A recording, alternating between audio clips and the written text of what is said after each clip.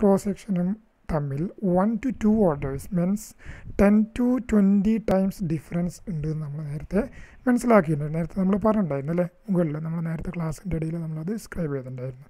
Okay, ഇവിടെ കാണാൻ പറ്റും.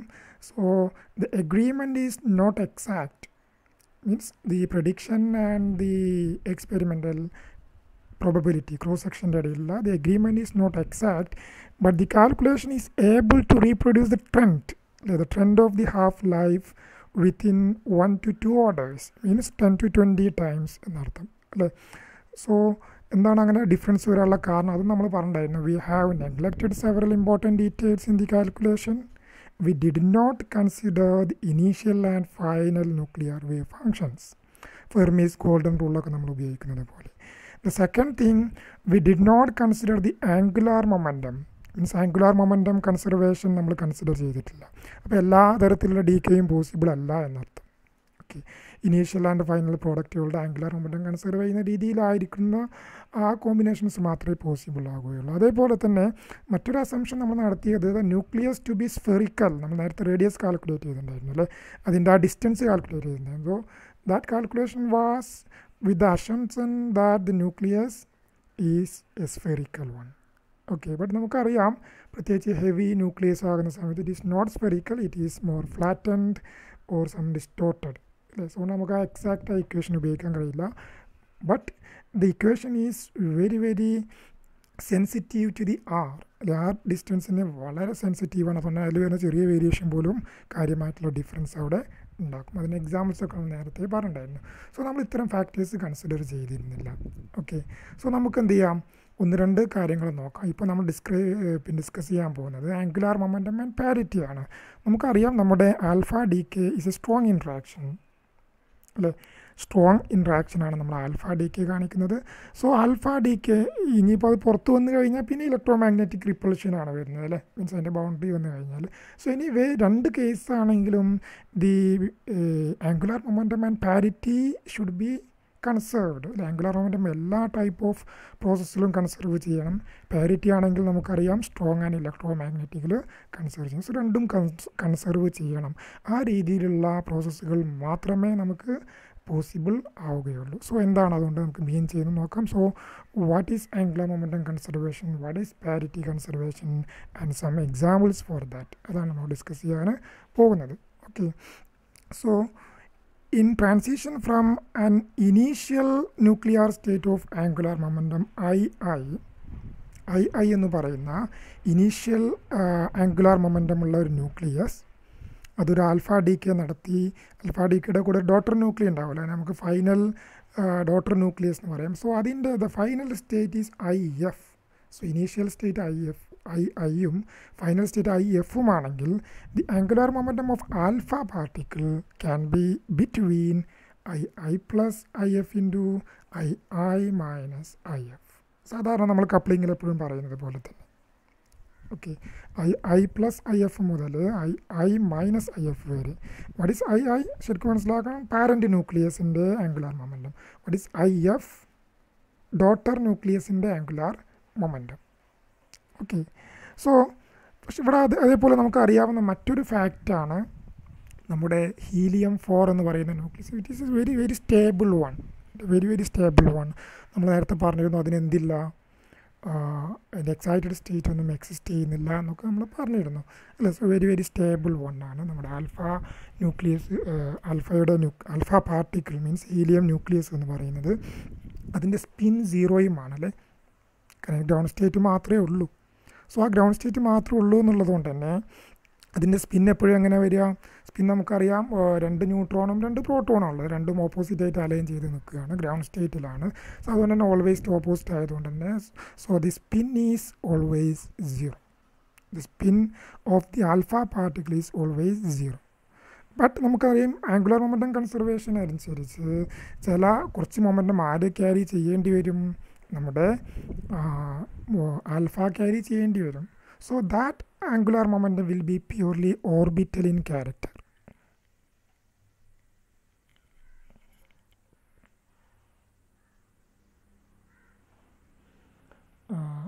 അവിടെ പവറിൻ്റെ ചെറിയൊരു കുഴപ്പമുണ്ട്. So that angular momentum will be purely orbital in character. Purely orbital angular momentum ആയിട്ടുള്ള ഒരു കേസായിരിക്കും നമുക്ക് ഉണ്ടാവുക. ഓക്കെ, സോ പറയുന്നത് കേൾക്കുന്നുണ്ടല്ലോ അല്ലേ? കേൾക്കാൻ പറ്റുന്നുണ്ടല്ലോ അല്ലേ?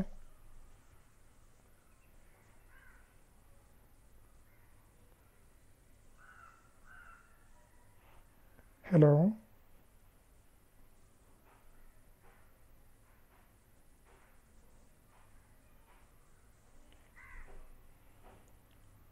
ഓക്കെ. സോ നമുക്ക് പിന്നെ നമ്മുടെ ആംഗുലാർ മൊമെൻറ്റം കൺസർവ് ചെയ്യുന്ന സമയത്ത് നമുക്ക് ആൽഫ പാർട്ടിക്കിളും തന്നെ ഒരു അല്പം നമ്മുടെ ആംഗുലാർ മൊമെൻറ്റം ക്യാരി ചെയ്യേണ്ടി വരും. That angular momentum should be carried as the pure orbital ക്യാരക്ടറുള്ള ഒരു ആംഗുലർ മീൻസ് അതിൻ്റെ ഓർബിറ്റൽ ആംഗുലാർ മൊമെൻറ്റം ആയിട്ടായിരിക്കും അത് സ്പിൻ എപ്പോഴും 0 തന്നെ ആയിരിക്കും എന്നർത്ഥം. ഓക്കെ, സോ അതാണ് ഒരു കാര്യമുള്ളത്. അപ്പോൾ ഡോട്ടർ ന്യൂക്ലിയസിൻ്റെയും രണ്ടിൻ്റെയും ആംഗുലാർ മൊമെൻറ്റം ഇതിൽ ഏതെങ്കിലും ഒന്നേ ആവാൻ കഴിയുള്ളൂ. ആൽഫയുടെ angular momentum should be I plus IF2 I minus IF വരെ ആവാൻ കഴിയുകയുള്ളൂ. സോ മറ്റൊരു ക്വാണ്ടിറ്റി, അപ്പോൾ ഇതാണ് നമ്മുടെ ഇതിനെക്കുറിച്ച് പറയാം. Angular momentum conservation, angular momentum should be conserved. അത് ഈ രീതിയിലായിരിക്കണം. പ്രസൻറ്റേഷൻ ഇപ്പോൾ വരും കേട്ടോ.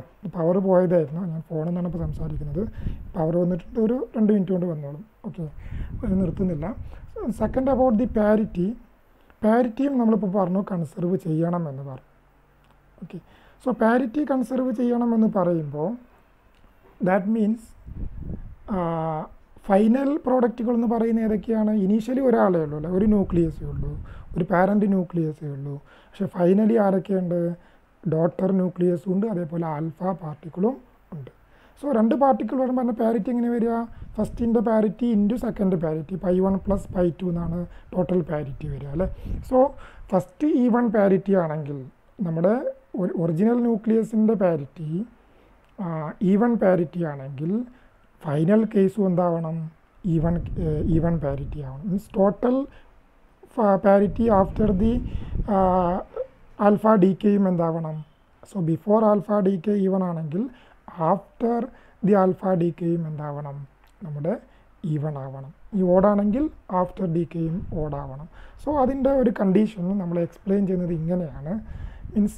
Means if the initial and final പാരിറ്റീസ് are same, ശ്രദ്ധിക്കണേ, means initial ന്യൂക്ലിയസിൻ്റെയും parent ന്യൂക്ലിയസിൻ്റെയും final ന്യൂക്ലിയസിൻ്റെയും means daughter ന്യൂക്ലിയസിൻ്റെയും parity same ആണെങ്കിൽ, മീൻസ് ഒന്നെങ്കിൽ ഓടാണ് അല്ലെങ്കിൽ E1 ആണ്, ഏതോ ആയിക്കോട്ടെ, സെയിം ആണെങ്കിൽ നമ്മുടെ ആൽഫ പാർട്ടിക്കിളിൻ്റെ പാരിറ്റി എന്താവണം എന്ന് പറയൂ? Initial parent ന്യൂക്ലിയസിൻ്റെയും ഫൈനലായിട്ടുള്ള daughter ന്യൂക്ലിയസിൻ്റെയും parity same ആണെങ്കിൽ ആൽഫ പാർട്ടിക്കിളിൻ്റെ പാരിറ്റി എന്താവണം?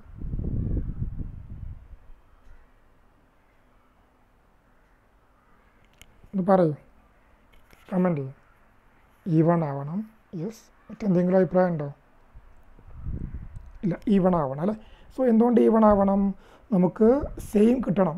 മീൻസ് തുടക്കത്തിൽ നമ്മൾ പറഞ്ഞ ഏതോ ഒന്നാണ്. സോ സപ്പോസ് X ആണ്, അല്ലെങ്കിൽ നമുക്ക് ഏതെങ്കിലും ഒരു കേസിൽ E1 ആണെന്ന് വിചാരിച്ചോളൂ. അങ്ങനെയാണെങ്കിൽ ഫൈനലും E1 ആണെങ്കിൽ E1 ഇൻറ്റു E1 ആകുമ്പോഴേ E1 ആവുള്ളൂ. അപ്പോൾ ഇനീഷ്യലി ഓടാണ്, ഫൈനലും ഓടാണ്.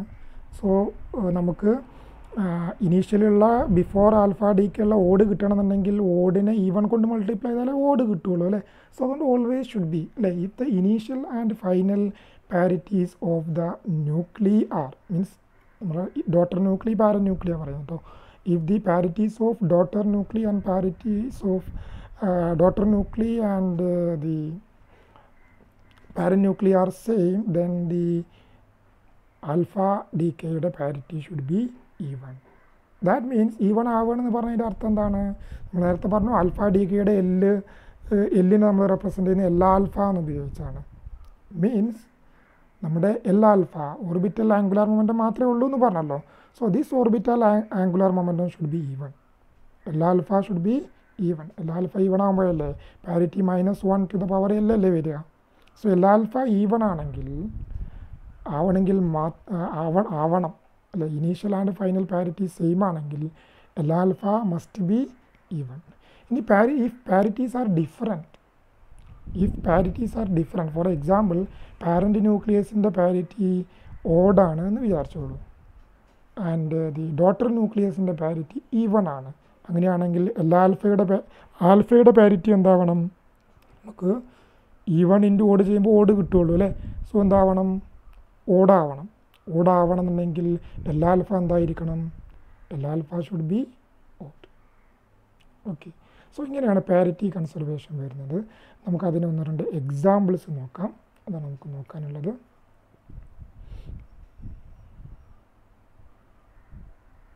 സ്ക്രീനിങ് വരുന്നേ ഉള്ളൂ. നമുക്കൊന്നും കൂടെ ഈ പ്രശ്നം ഉണ്ടാവുള്ളൂ കേട്ടോ. ഞാനതിന് വേണ്ട UPS ഇതാ വഴിയിലാണ്, ഇന്ന് അത് ഡെലിവർ ചെയ്യും. സോ UPSും കൂടി കിട്ടിക്കഴിഞ്ഞാൽ ഈ സ്വിച്ച് ഓവറിൻ്റെ കുഴപ്പം കൂടെ പോകും. അപ്പോൾ ഈ കറണ്ട് പോയി കഴിഞ്ഞാലും class മുടങ്ങത്തില്ല. Okay, so now the presentation is there. We join.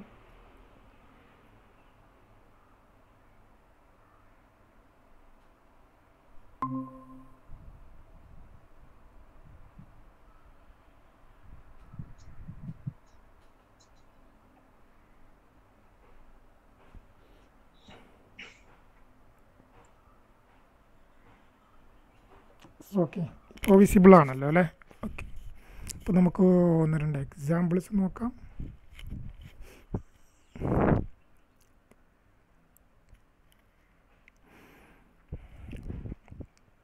So ഇവിടെ അതേപോലെ നമ്മൾ കൺസിഡർ ചെയ്യേണ്ട മറ്റൊരു പ്രധാനപ്പെട്ട ഫാക്ടറാണ് നമ്മൾ ഇനീഷ്യൽ ആൻഡ് ഫൈനൽ സ്റ്റേറ്റുകൾ. അത് ചിലപ്പോൾ എന്താവാം, ഒരുപാട് സ്റ്റേറ്റിൽ മീൻസ് ഇനീഷ്യൽ ഒരു സ്റ്റേറ്റിൽ നിന്നായിരിക്കും പോവുക, പക്ഷെ ഫൈനൽ സ്റ്റേറ്റ് ചിലപ്പോൾ എന്താവാം, അത് ഒരുപാട് സ്റ്റേറ്റുകളുടെ കോമ്പിനേഷൻ ആവാം. മീൻസ് പല പോസിബിലിറ്റീസ് ഉണ്ട് നടത്തും. അവിടെ ചിലപ്പോൾ പലതരത്തിലുള്ള എക്സൈറ്റഡ് സ്റ്റേറ്റുകൾ ഉണ്ടാകും. അതിലേതെങ്കിലും ഒരു സ്റ്റേറ്റിലേക്കായിരിക്കും നമ്മുടെ ഇനീഷ്യൽ ന്യൂക്ലി ഫൈനൽ സ്റ്റേറ്റിലേക്ക് പോകുന്നത്. അപ്പോൾ ആ എനർജി ഡിഫറൻസ് ആണല്ലോ ആൽഫ ഡികെ ആയിട്ട് മാറുന്നത്. ഓക്കെ, ആൽഫയായിട്ട് എമിറ്റ് ചെയ്യുന്നത്. അപ്പോൾ ഒരു എക്സാമ്പിൾ നമുക്ക് നോക്കാം. നോക്കൂ, സോ ദിസ് വൺ എക്സാമ്പിൾ എന്ന് പറയുന്നത് നമ്മുടെ ക്യൂറിയം എന്ന് പറയുന്ന ന്യൂക്ലിയസ് ആണ്. ക്യൂറിയം 242, അത് 162.8 ഹാഫ് ലൈഫുള്ള 8 days ഹാഫ് ലൈഫ് വരുന്ന ഒരു ന്യൂക്ലിയസ് ആണ്. സോ ഈ ന്യൂക്ലിയസ് എന്തായിട്ടാണ് പോകുന്നത് നോക്കൂ, പ്ലൂട്ടോണിയം 238 ആണ് കേട്ടോ, പ്ലൂട്ടോണിയം 238 ആയിട്ട്. So alpha decay of curium 242 to different excited states of plutonium 238. The intensity of each alpha branch is given to the right hand. Means ഇവിടെ റൈറ്റ് നമുക്ക് പെർസെൻറ്റേജ് ഉള്ള ഇൻറ്റൻസിറ്റി ആണ്. ഏറ്റവും താഴെ ഗ്രൗണ്ട് ലെവൽ കണ്ടില്ല, അതാണ് ഏറ്റവും കൂടുതൽ വരുന്നത് 74%. ദെൻ അങ്ങനെ മുകളിൽ പോകുന്നതോറും. ഹലോ സർ, യെസ്, കേൾക്കുന്നില്ല?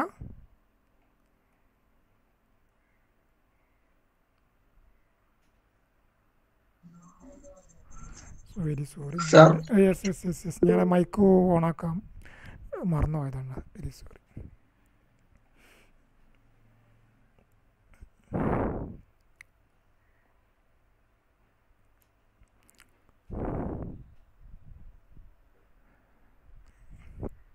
ഓക്കെ, സോ അപ്പോൾ നമ്മൾ ആൽഫ ഡികെയുടെ ആംഗുലാർ മൊമെൻറ്റവും അതേപോലെ തന്നെ പാരിറ്റിയും കൺസിഡർ ചെയ്യുന്ന കേസ് പറഞ്ഞു. അതിന് എക്സാമ്പിളാണ് നമ്മൾ നെക്സ്റ്റ് ഡിസ്കസ് ചെയ്യാൻ പോകുന്നത്. സോ അതോ നമ്മൾ മറ്റൊരു കൺസിഡർ ചെയ്യേണ്ട പ്രധാനപ്പെട്ട ഒരു കാര്യം എന്ന് പറയുന്നത്, ഒരു പർട്ടിക്കുലർ സ്റ്റേറ്റിൽ നിന്ന് മറ്റൊരു സ്റ്റേറ്റിലേക്കാണ് ഡികെ നടക്കുന്നത്, അല്ലെ ഡോട്ടർ ന്യൂക്ലിയസിന് മറ്റൊരു സ്റ്റേറ്റിലേക്കാണ് നടക്കുന്നത്. സോ ഈ ഡോട്ടർ ന്യൂക്ലിയസിൻ്റെ തന്നെ പല സ്റ്റേറ്റുകളുണ്ടാകും. ഫൈനൽ സ്റ്റേറ്റ് പല സ്റ്റേറ്റുകളാവാം. മീൻസ് അത് പിന്നെ ഡികെ നമ്മൾ ഈ നേരത്തെ പറഞ്ഞ കൺസർവേഷൻ റൂൾ അനുസരിച്ചുകൊണ്ട് ഏതോ ഒരു സ്റ്റേറ്റിലേക്കാണ് പോകുന്നത്. ചിലപ്പോൾ ഗ്രൗണ്ട് സ്റ്റേറ്റിലേക്കാവും, ചിലപ്പോൾ തൊട്ട് മുകളിൽ വരുന്ന എക്സൈറ്റഡ് സ്റ്റേറ്റിലേക്കാവും. അങ്ങനെ പല എക്സൈറ്റഡ് സ്റ്റേറ്റ് ഉണ്ടാവും അല്ലേ. സോ നമ്മളതിന് ഫൈൻ സ്ട്രക്ചർ എന്ന് പറയും. മീൻസ് അവിടെ പല പീക്ക് വരും. ഓരോന്നിലേക്ക് പോകുമ്പോഴും ഓരോരോ പീക്കുകളായിട്ടായിരിക്കും കിട്ടുന്നത്.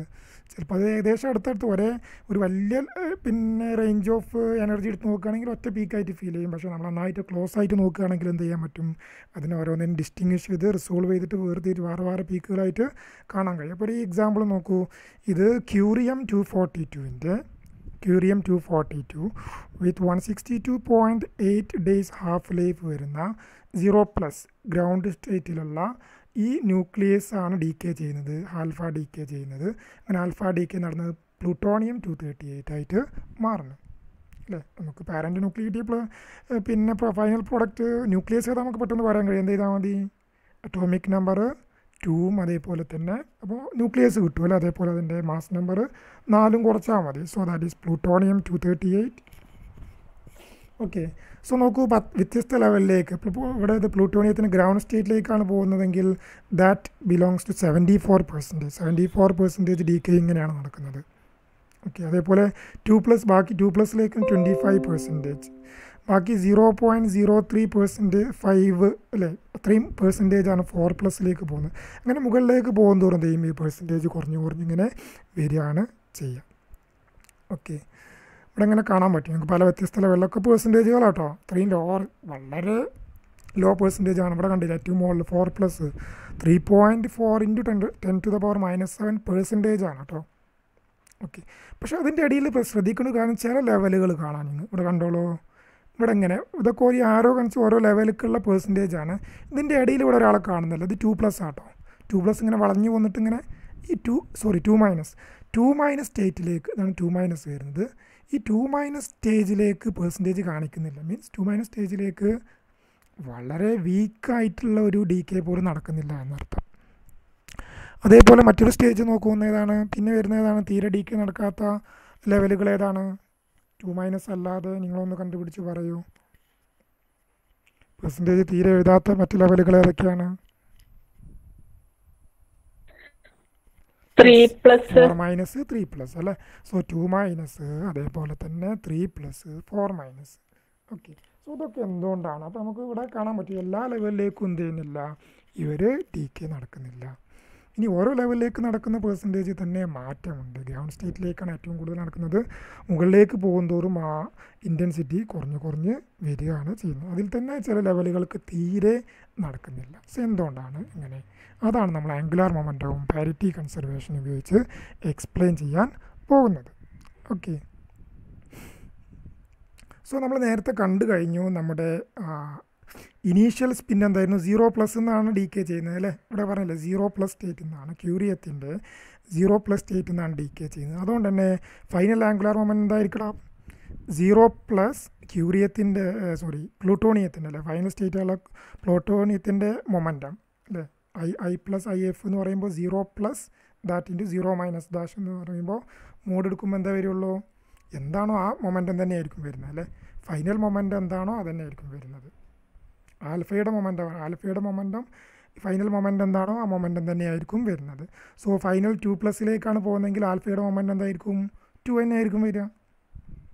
ഓക്കെ, അതേപോലെ ഫൈനൽ 4+ലേക്കാണ് പോകുന്നതെങ്കിൽ ആൽഫയുടെ മൊമെൻറ്റം തന്നെ ആയിരിക്കും വരിക, 4 തന്നെ ആയിരിക്കും. ആംഗുലാർ മൊമെൻറ്റം 4 തന്നെ ആയിരിക്കും, 4 യൂണിറ്റ് ആയിരിക്കും വരിക. 6ലേക്കാണ് പോകുന്നതെങ്കിൽ 6 യൂണിറ്റ് തന്നെ ആയിരിക്കും വരിക. ഓക്കെ, അപ്പോൾ അതങ്ങനെ വരും. പക്ഷേ എല്ലാം പോസിബിൾ ആണോ എന്നുള്ളതാണ് നെക്സ്റ്റ് ക്വസ്റ്റ്യൻ. 2ഉം 4ഉം മീൻസ് അവിടെ പാരിറ്റിയും കൂടെ നോക്കണമല്ലോ. 0+, 2+, അങ്ങനെ അതിൻ്റെ പാരിറ്റിയും കൂടെ പറയുന്നുണ്ടല്ലോ. 0+ലേക്ക് പോവാം. നേരത്തെ പറഞ്ഞത് ഒന്നുകൂടെ പറയോ? ഏത് ആൽഫന്റെ 2 ആണെങ്കിൽ അങ്ങനെ പറഞ്ഞില്ലേ? അല്ല, അത് നമ്മൾ നേരത്തെ പറഞ്ഞ കണ്ടീഷനാണ്. ആംഗുലാർ മൊമെൻറ്റം എന്തായാലും കൺസർവ് ചെയ്യണം.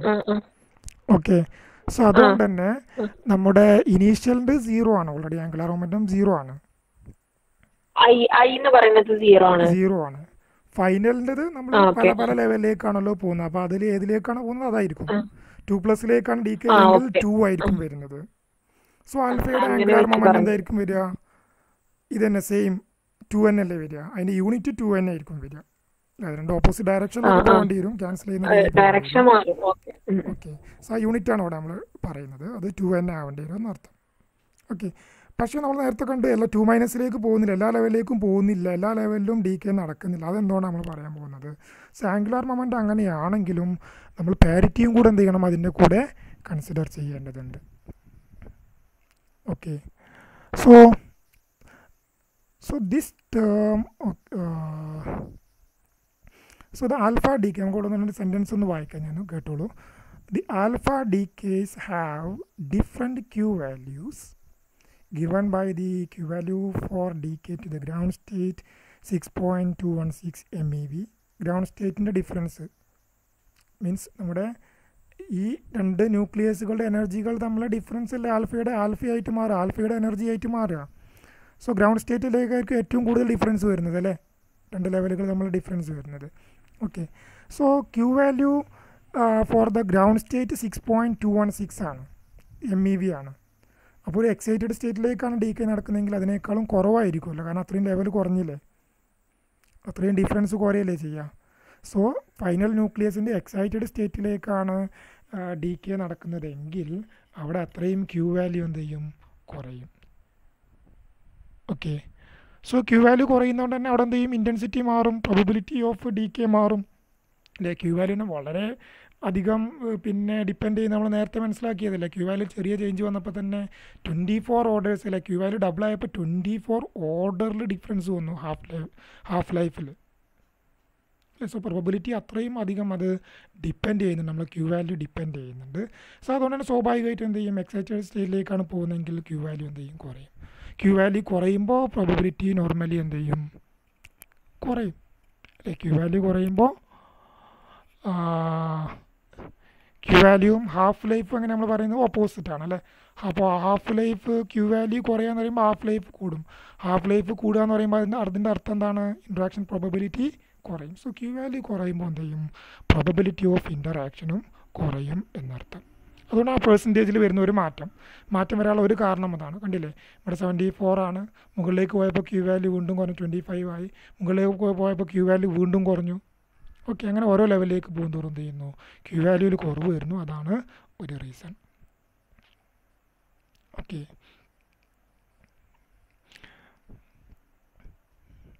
സോ അത് മാത്രമല്ല, the intensity depends on the wave function. നമ്മൾ നേരത്തെ ഫെർമീസ് ഗോൾഡൻ റൂളിനെ കുറിച്ചൊന്ന് മെൻഷൻ ചെയ്തിരുന്നു അല്ലേ. സോ ഇത് intensity also depends on the wave function of initial and final States. Okay, and also depends on the angular momentum എല്ലാ alpha. നമ്മൾ നേരത്തെ angular momentum പറഞ്ഞു, ആംഗുലാർ മൊമെൻറ്റം കൺസർവ് ചെയ്യുന്ന രീതിയിലാവണം എന്നൊക്കെ പറഞ്ഞു. ഈ കേസിൽ കുറച്ച് സിമ്പിളാണ്, ഇനീഷ്യൽ 0+ ആയതുകൊണ്ട് 0 ആയതുകൊണ്ട് ഫൈനൽ പിന്നെ എന്താണോ വരുന്നത് അത് തന്നെ വരണം എന്നുള്ളത് നമുക്കറിയാം. സോ എന്തായാലും കൺസർവ് ചെയ്യുന്ന രീതിയിലാവണം. അങ്ങനെ എല്ലാ ആംഗുലാർ മൊമെൻറ്റും എന്ത് ചെയ്യാൻ പറ്റില്ല, ആൽഫ ഡിക്കേക്ക് ഉണ്ടാകാൻ കഴിയില്ല. ഓക്കെ, മറ്റൊരു ഫാക്ടർ വരുന്നത് ഈ ആംഗുലാർ മൊമെൻറ്റം ഉള്ളതുകൊണ്ട് തന്നെ ആംഗുലാർ മൊമെൻറ്റം ഉണ്ടാകുന്ന സമയത്ത് അവിടെ വരുന്ന അതിൻ്റെ ഒരു എഫക്റ്റ് എന്താണെന്ന് ചോദിച്ചു കഴിഞ്ഞാൽ നമുക്ക് നമ്മുടെ പഴയ ഒരു ഫിഗർ നോക്കാം.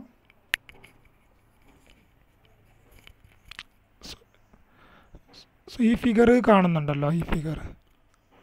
സോ നമ്മൾ നേരത്തെ പറഞ്ഞിരുന്നു അല്ലേ, നമ്മൾ ഇൻ്റഗ്രേറ്റ് ചെയ്ത് ഇതിൻ്റെ ഇടയിലുള്ള ബാരിയർ പ്രോബബിലിറ്റിക്കുള്ള ഇക്വേഷനാണ് നമ്മൾ നേരത്തെ കണ്ടുപിടിച്ചിരുന്നത്. ഓക്കെ, സോ ഈ ആംഗുലാർ മൊമെൻറ്റം ടേം വരുന്നതോടുകൂടി നമ്മുടെ സെൻട്രൽ പൊട്ടൻഷ്യലിൽ ഈ ആംഗുലാർ മൊമെൻറ്റത്തിൻ്റെ ടേം വരുന്നതോടുകൂടി അതിനെ സ്ഫെറിക്കൽ ടേംസിൽ എഴുതുമ്പോൾ അവിടെ നമ്മളെ പൊട്ടൻഷ്യലിൻ്റെ കൂടെ V(r) നമ്മൾ നേരത്തെ എഴുതിയിരുന്നില്ലേ, ഇവിടെ V(r) എന്ന് എഴുതിയിരുന്നില്ലേ പൊട്ടൻഷ്യൽ. ഇവിടെ പോയി ഇക്വേഷനൊക്കെ താഴെയായിരുന്നു അല്ലേ. യെസ്, ഇവിടെ നമ്മൾ V(r) എഴുതിയിരുന്നില്ല, സെൻട്രൽ പൊട്ടൻഷ്യൽ. മറ്റേ കേസിൽ ആക്ച്വലി ഞാൻ പറയാമെന്നുള്ളൂ. ഇവിടെ V(r) എഴുതിയിരുന്നല്ലോ. ഈ V(r)നോട് കൂടെ സെൻട്രൽ പൊട്ടൻഷ്യലിൻ്റെ ഒരു പിന്നെ സ്ഫെറിക്കൽ കോൺട്രിബ്യൂഷനായിട്ട് L(L+1h) എന്ന് പറയുന്ന ഒരു ടേമും കൂടെ ഒരു എക്സ്ട്രാ വരും. അതിൻ്റെ എഫക്റ്റ് അല്ലെങ്കിൽ ആംഗുലാർ മൊമെൻറ്റം ടേമിൻ്റെ എഫക്റ്റ് എന്ന് പറയുന്നത് ഇവിടെ എന്ത് ചെയ്യും, ഇതിൻ്റെ എനർജി ഈ V(r)നോട് കൂടെ ആ ടേമും കൂടെ വരുന്നതുകൊണ്ട് എന്ത് ചെയ്യും, ഈ എനർജി ലെവൽ കുറച്ചും കൂടെ ഇങ്ങനെ ഈ പീക്ക് ഇങ്ങനെ കുറച്ചും കൂടെ കൂടി നിൽക്കും. ഈ പീക്ക് കുറച്ചും കൂടെ മൊത്തത്തിൽ ഇവിടെ ഇങ്ങനെ കൂടും. ഇവിടെ കൂടുന്ന സമയത്ത് ഈ ബിയുടെ ലെങ്ത്ത്, ഈ ബാരിയറിൻ്റെ ലെങ്ത്ത് എന്ത് ചെയ്യും, ഒന്നും കൂടെ കൂടും. കാരണം ഈ ബാരിയറിൻ്റെ ലെങ്ത്ത് എന്താണ്, ഈ ക്യൂവിൻ്റെ ഈ ഇവിടെ ഇങ്ങനെ കുറഞ്ഞു പോകുന്ന സമയത്ത് ക്യൂ എന്ന് പറയുന്നത് ഇതിൻ്റെ എനർജി ആണല്ലോ. ഈ ലെവൽ, ഈ ഡോട്ടഡ് ലൈന് ഈക്വൽ ആകുന്ന ഈ പോയിന്റിലെ ബി എന്ന് പറയുന്നത് നമ്മൾ ബി എടുത്തിട്ടുണ്ടായിരുന്നത്. അപ്പോൾ ഈ എനർജി ലെവൽ ഇങ്ങനെ ഉയർന്നതോട് കൂടി അല്ലെങ്കിൽ V(r)ൻ്റെ ഈ ലെവൽ ഇങ്ങനെ കുറച്ചും കൂടെ ഹൈറ്റ് കൂടുന്നതോട് കൂടി ഇതെന്ത് ചെയ്യും, കുറച്ചും കൂടെ അങ്ങോട്ട് നീങ്ങും. മീൻസ് ബാരിയർ കുറച്ചും കൂടെ വൈഡായിട്ട് മാറും എന്നർത്ഥം, തിക്കായിട്ട് മാറും എന്നർത്ഥം. ബാരിയർ തിക്കായിട്ട് മാറുമ്പോൾ എന്താ സംഭവിക്കുക, പ്രോബബിലിറ്റിയിൽ എന്താ സംഭവിക്കുക, ഡിക്രീസ് ചെയ്യും. സോ അതാണ് സെക്കൻഡ് ഫാക്ടർ.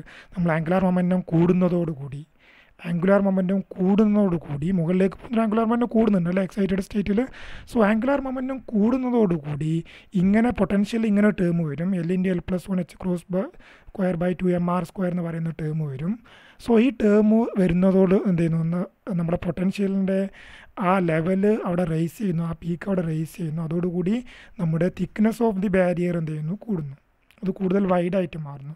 സ്വാഭാവികമായിട്ടും സംഭവിക്കും, പ്രോബബിലിറ്റി ഡിക്രീസ് ചെയ്യും. സോ ഒരുപാട് ഫാക്ടേഴ്സ് പറഞ്ഞു. ഒന്നെന്താണ് ക്വാളിറ്റി ഫാക്ടറിൽ ക്വാളിറ്റി ഫാക്ടർ വാല്യൂവിൽ എന്ത് ചെയ്യുന്നു, നമുക്ക് കുറയുന്നു, വാല്യൂ കുറയുന്നു, അവിടെ പ്രോബബിലിറ്റി കുറയുന്നു.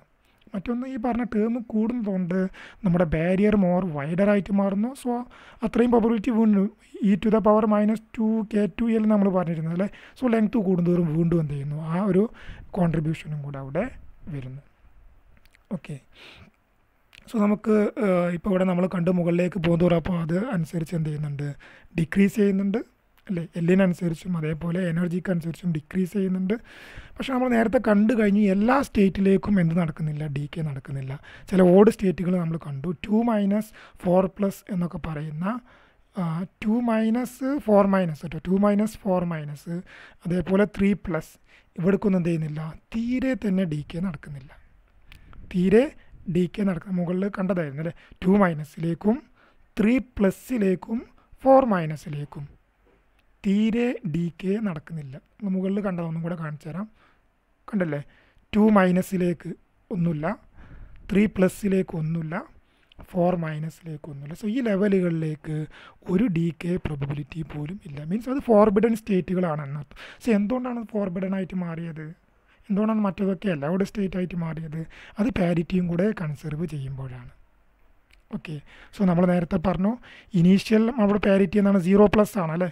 ഇനീഷ്യൽ ഇവിടുത്തെ പാരിറ്റി 0+ ആണ്. സോ അതുകൊണ്ട് തന്നെ നമ്മളെ ഫൈനൽ ന്യൂക്ലിയസിൻ്റെ പാരിറ്റി അതായത് ഈ പാരിറ്റികളാണ് ഇവിടെ തന്നിട്ടുള്ളത്, ഈ സ്റ്റേറ്റുകൾ തന്നിട്ടുള്ളത്. സോ ഫൈനൽ ന്യൂക്ലിയസിൻ്റെ പാരിറ്റി പോസിറ്റീവ് ആണെങ്കിൽ അപ്പോൾ രണ്ടും സെയിം ആണെങ്കിൽ നമ്മുടെ ആംഗുലാർ മൊമെൻറ്റം എന്തായിരിക്കണം, ആംഗുലാർ മൊമെൻറ്റം അല്ലെ L should be even, L∝ should be even എന്ന് പറഞ്ഞിട്ടുണ്ടായിരുന്നു. സോ രണ്ടും സെയിം ആണെങ്കിൽ പ്ലസ് ആണെങ്കിൽ ഈവൺ കേസ് മാത്രമേ പോസിബിൾ ആവുള്ളൂ എന്നർത്ഥം. സോ അതാണ് 2+, 0+, 4+, 6+, 8+. ഓക്കെ, പിന്നെ ഇവിടെയൊക്കെ കണ്ടില്ല എല്ലാം പ്ലസ് ആണ്. അതേപോലെ ഇവിടെ ഓൾറെഡി പാരൻ്റ് ന്യൂക്ലി 0+ ആണല്ലോ, അതുകൊണ്ട് പ്ലസ് ആണ്. സോ ഫൈനൽ സ്റ്റേറ്റ് മൈനസ് ആണെങ്കിൽ ഓഡ് L∝ മാത്രമേ പോസിബിൾ ആവുള്ളൂ. അതായത് 1-, 3-, 4, 5-, 7- ഇങ്ങനെ പോസിബിൾ ആവുള്ളൂ. ഓക്കെ, ബട്ട് ഇവിടെ കാണാം 1- ഒക്കെ പോസിബിൾ ആണല്ലോ. പക്ഷെ എന്തില്ല 2- എന്തില്ല, പോസിബിൾ ആവുന്നില്ല. അപ്പോൾ എന്താണ് റീസൺ മനസ്സിലായല്ലോ. 2- എന്ത് ചെയ്യുന്നില്ല, പാരിറ്റി കൺസർവേഷൻ ഒബേ ചെയ്യുന്നില്ല. അതേപോലെ തന്നെ ഈ 4- പാരിറ്റി കൺസർവേഷൻ ഒബേ ചെയ്യുന്നില്ല. അതേപോലെ തന്നെ 3+ പാരിറ്റി കൺസർവേഷൻ ഒബേ ചെയ്യുന്നില്ല. 1+ ഒബേ ചെയ്യുന്നില്ല. 1+ പിന്നെ ഇവിടെ അല്ല, ഈ ലെവലേ ഇവിടെ അല്ല. 1+ എന്ന് പറയുന്ന ലെവൽ തന്നെ ഇല്ല. ഓക്കെ, ക്ലിയർ ആണല്ലോ. സോ അതുകൊണ്ടാണ് നേരത്തെ പറഞ്ഞ 4 സ്റ്റേറ്റുകളൊന്നും തന്നെ തീരെ ഫോർബിഡൻ ആയിട്ട് മാറി, അല്ലെങ്കിൽ പോസിബിൾ ആവാതിരുന്നത്. ക്ലിയർ അല്ലേ? നമ്മൾ ആംഗുലാർ മൊമെൻറ്റം പാരിറ്റി കൺസർവേഷനെ കുറിച്ച് ഇത്രയാണ് പറയാനുള്ളത്. വളരെ ജനറലായിട്ട് ബ്രോഡായിട്ട് പറയാനുള്ളത്. ക്ലിയർ ആണെന്ന് വിചാരിക്കുന്നു. ഓക്കെ, നീ ക്ലാരിഫൈ ചെയ്യണമെങ്കിൽ ചോദിക്കും, ഇപ്പോൾ തന്നെ ചോദിക്കും. നമുക്കിത് കഴിഞ്ഞാൽ β-DKയിലേക്ക് കിടക്കണം. സർ 1+ പോസിബിൾ അല്ലല്ലോ. 1+ ഇല്ലല്ലോ, 1+ ലെവലോടെ കാണിച്ചിട്ടേ ഇല്ലല്ലോ. അത് കാണിക്കാതിരിക്കുന്ന എന്താ, അതെന്താ അറിയില്ല. അത് ഇനിയിപ്പോൾ ഈ ലെവൽ ഇതിൻ്റെ മുകളിലായതുകൊണ്ടാണോ അതും അറിയില്ല. 1+ൻ്റെ എനർജി ലെവൽ വരുന്നതേ ആ എനർജി കാൽക്കുലേറ്റ് ചെയ്യുമ്പോൾ അറിയാം, ഇതിൻ്റെ ഏറ്റവും ടോപ്പിലാണോ എനർജി ലെവൽ വരുന്നതെന്ന് അറിയില്ല. ഓക്കെ,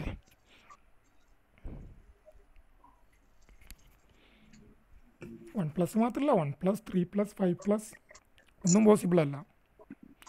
അതേപോലെ 2-, 2- മുതൽ ഒന്നും പോസിബിൾ അല്ല. 2-, 4-, 6- ഒന്നും പോസിബിൾ അല്ല. ക്ലിയർ ആണല്ലോ അല്ലേ? രണ്ടും കൺസർവേഷൻ ക്ലിയർ അല്ലേ?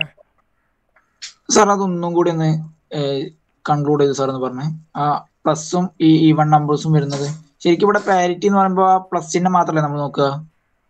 അല്ല, അതായത് നമ്മുടെ പാരൻ്റ് ന്യൂക്ലിയസിൻ്റെ പാരിറ്റി പോസിറ്റീവാണ് അല്ലേ? സോ ഫൈനൽ ന്യൂക്ലിയസിൻ്റെ പാരിറ്റി പോസിറ്റീവ് ആണെങ്കിൽ, പ്ലസ് ആണെങ്കിൽ, നമ്മുടെ angular momentum L alpha should be what? L alpha should be E1. L alpha എന്ന് പറയുമ്പോൾ ആംഗുലാർ മൊമെൻ്റ് ആണല്ലേ. ഈ എൽ ആൽഫ എന്തിന് ഈക്വൽ ആണെന്ന് നമ്മൾ നേരത്തെ പറഞ്ഞു. അതെപ്പോഴാണ് കിട്ടുക? ഇത് സിമ്പിൾ കേസ് ആയതുകൊണ്ട് അങ്ങനെ പറയാൻ പറ്റുന്നു കേട്ടോ. എൽ ആൽഫ നമുക്ക് എങ്ങനെ കാൽക്കുലേറ്റ് ചെയ്യണം? ശരിക്കും I plus I F minus I minus I F വരെ ആവാം. ഓക്കെ, ഇവിടെ എന്താണ് 0 പ്ലസ് ഇതായതുകൊണ്ട് 0 വരുന്നതുകൊണ്ട് ഇനീഷ്യൽ സ്റ്റേറ്റ് 0 ആയതുകൊണ്ട് ഇവിടെ ഫൈനൽ സ്റ്റേറ്റ് എന്താണ്? അത് തന്നെ ആയിരിക്കും എൽ ആൽഫ വരുന്നത്. ഇപ്പോൾ 2+ പോകുമ്പോൾ എൽ ആൽഫയുടെ പോസിബിലിറ്റി 2 മാത്രമേ 2 തന്നെയാണ്. സോ അതുകൊണ്ട് തന്നെ ഇപ്പോൾ എൽ ആൽഫ 2 ആണെന്നർത്ഥം. ഓക്കെ, സോ ആ എൽ ആൽഫ ഏതാവുന്ന രീതിയിലാവണം. ഇവിടെ പോസിറ്റീവ് ആണെങ്കിൽ എൽ ആൽഫ ഏത് മാത്രമേ പോസിബിൾ ആവുള്ളൂ? L alpha should be E1 ആണെങ്കിൽ മാത്രമേ ഇത് പോസിബിൾ ആവുള്ളൂ, ഇൻട്രാക്ഷൻ പോസിബിൾ ആവുള്ളൂ. അതേപോലെ 4+ വരുന്ന സമയത്ത് 4 പോസിറ്റീവ് ആണ്, സോറി പോസിറ്റീവിലേക്ക് ആയതുകൊണ്ട് അത് E1 ആവണം. അപ്പോൾ 4+ പോസിബിളാണ്, 6+ പോസിബിളാണ്. നമുക്ക് മറ്റൊരു കേസും കൂടെ പറയാം, കുറച്ചും കൂടെ ഒന്നും കൂടെ ക്ലിയർ ആവുന്ന ചെയ്യാൻ ഒരു കേസും കൂടെ ഇവിടെ ഉണ്ടായിരുന്നു. യെസ്, ദിസ് വൺ നോക്കാം. ഇത് 7/2 ആണ് കേട്ടോ. 7/2 പ്ലസ് ES 253. ES 253 ഇപ്പം എന്താണ്? എനിക്ക് ES എന്താ ഓർമ്മയില്ല.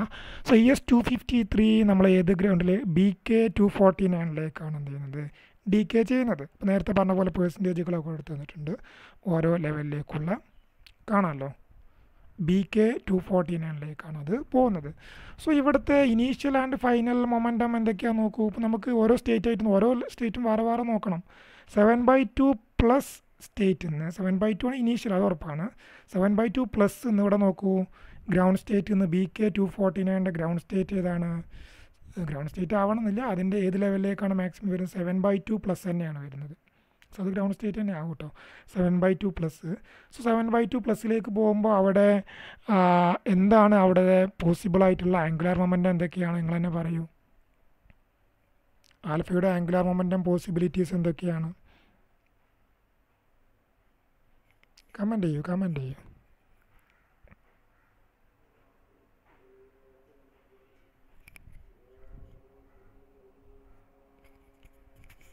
വേഗം കമൻറ്റ് ചെയ്യൂ.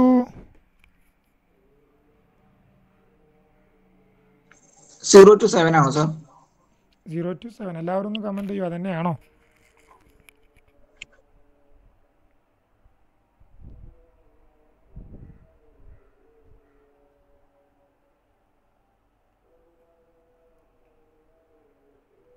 ബാക്കി ആരുമില്ലേ?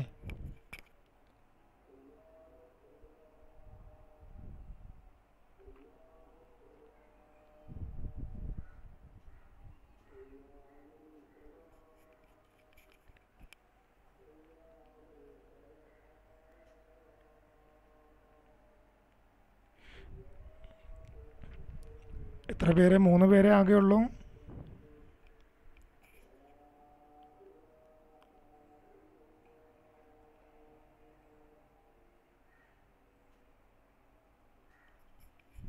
വേറെ ആരുമില്ലേ? ഒക്കെ ഡമ്മികളാണോ? 0 to 7 എന്ന് പറഞ്ഞു കഴിഞ്ഞാൽ ശരത്ത് എന്തൊക്കെയായിരിക്കും വരിക? അങ്ങനെ 0 to 7 എന്ന് പറഞ്ഞാൽ പോരാ, കൃത്യമായിട്ട് പറയണം. 0 യൂണിറ്റ് ആവാം, 1 യൂണിറ്റ് ആവാം, 2 യൂണിറ്റ് ആവാം അല്ലേ? ഇപ്പോൾ 0, 1, 2, 3, 4, 5 അങ്ങനെ ഏത് വരെ ആവാം? 7 വരെ ആവാം എന്നർത്ഥം. ക്ലിയർ ആണ്? അതെല്ലാവർക്കും ക്ലിയർ ആണ്? ആർക്കെങ്കിലും കുഴപ്പമുണ്ടോ ഈ പറഞ്ഞത്? ആൽഫയുടെ ആംഗുലാർ മൊമെൻറ്റം 0 മുതൽ 7 വരെ ആവാം. ആൽഫയുടെ ആംഗുലാർ മൊമെൻറ്റം.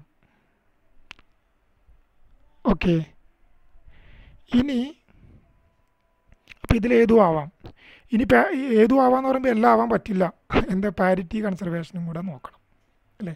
പാരിറ്റി കൺസർവേഷൻ എങ്ങനെയാണ്? ഇനീഷ്യലി എന്താണ്? പ്ലസ് ആണ്, ഫൈനലും പ്ലസ് ആണ്. അപ്പോൾ parity of alpha should be what? Comment ചെയ്യൂ. എന്താണ് എല്ലാവരും ഇങ്ങനെ ഉണ്ടാതിരിക്കുന്നത്? തെറ്റിയാൽ അത് മനസ്സിലാവും. Parity of alpha should be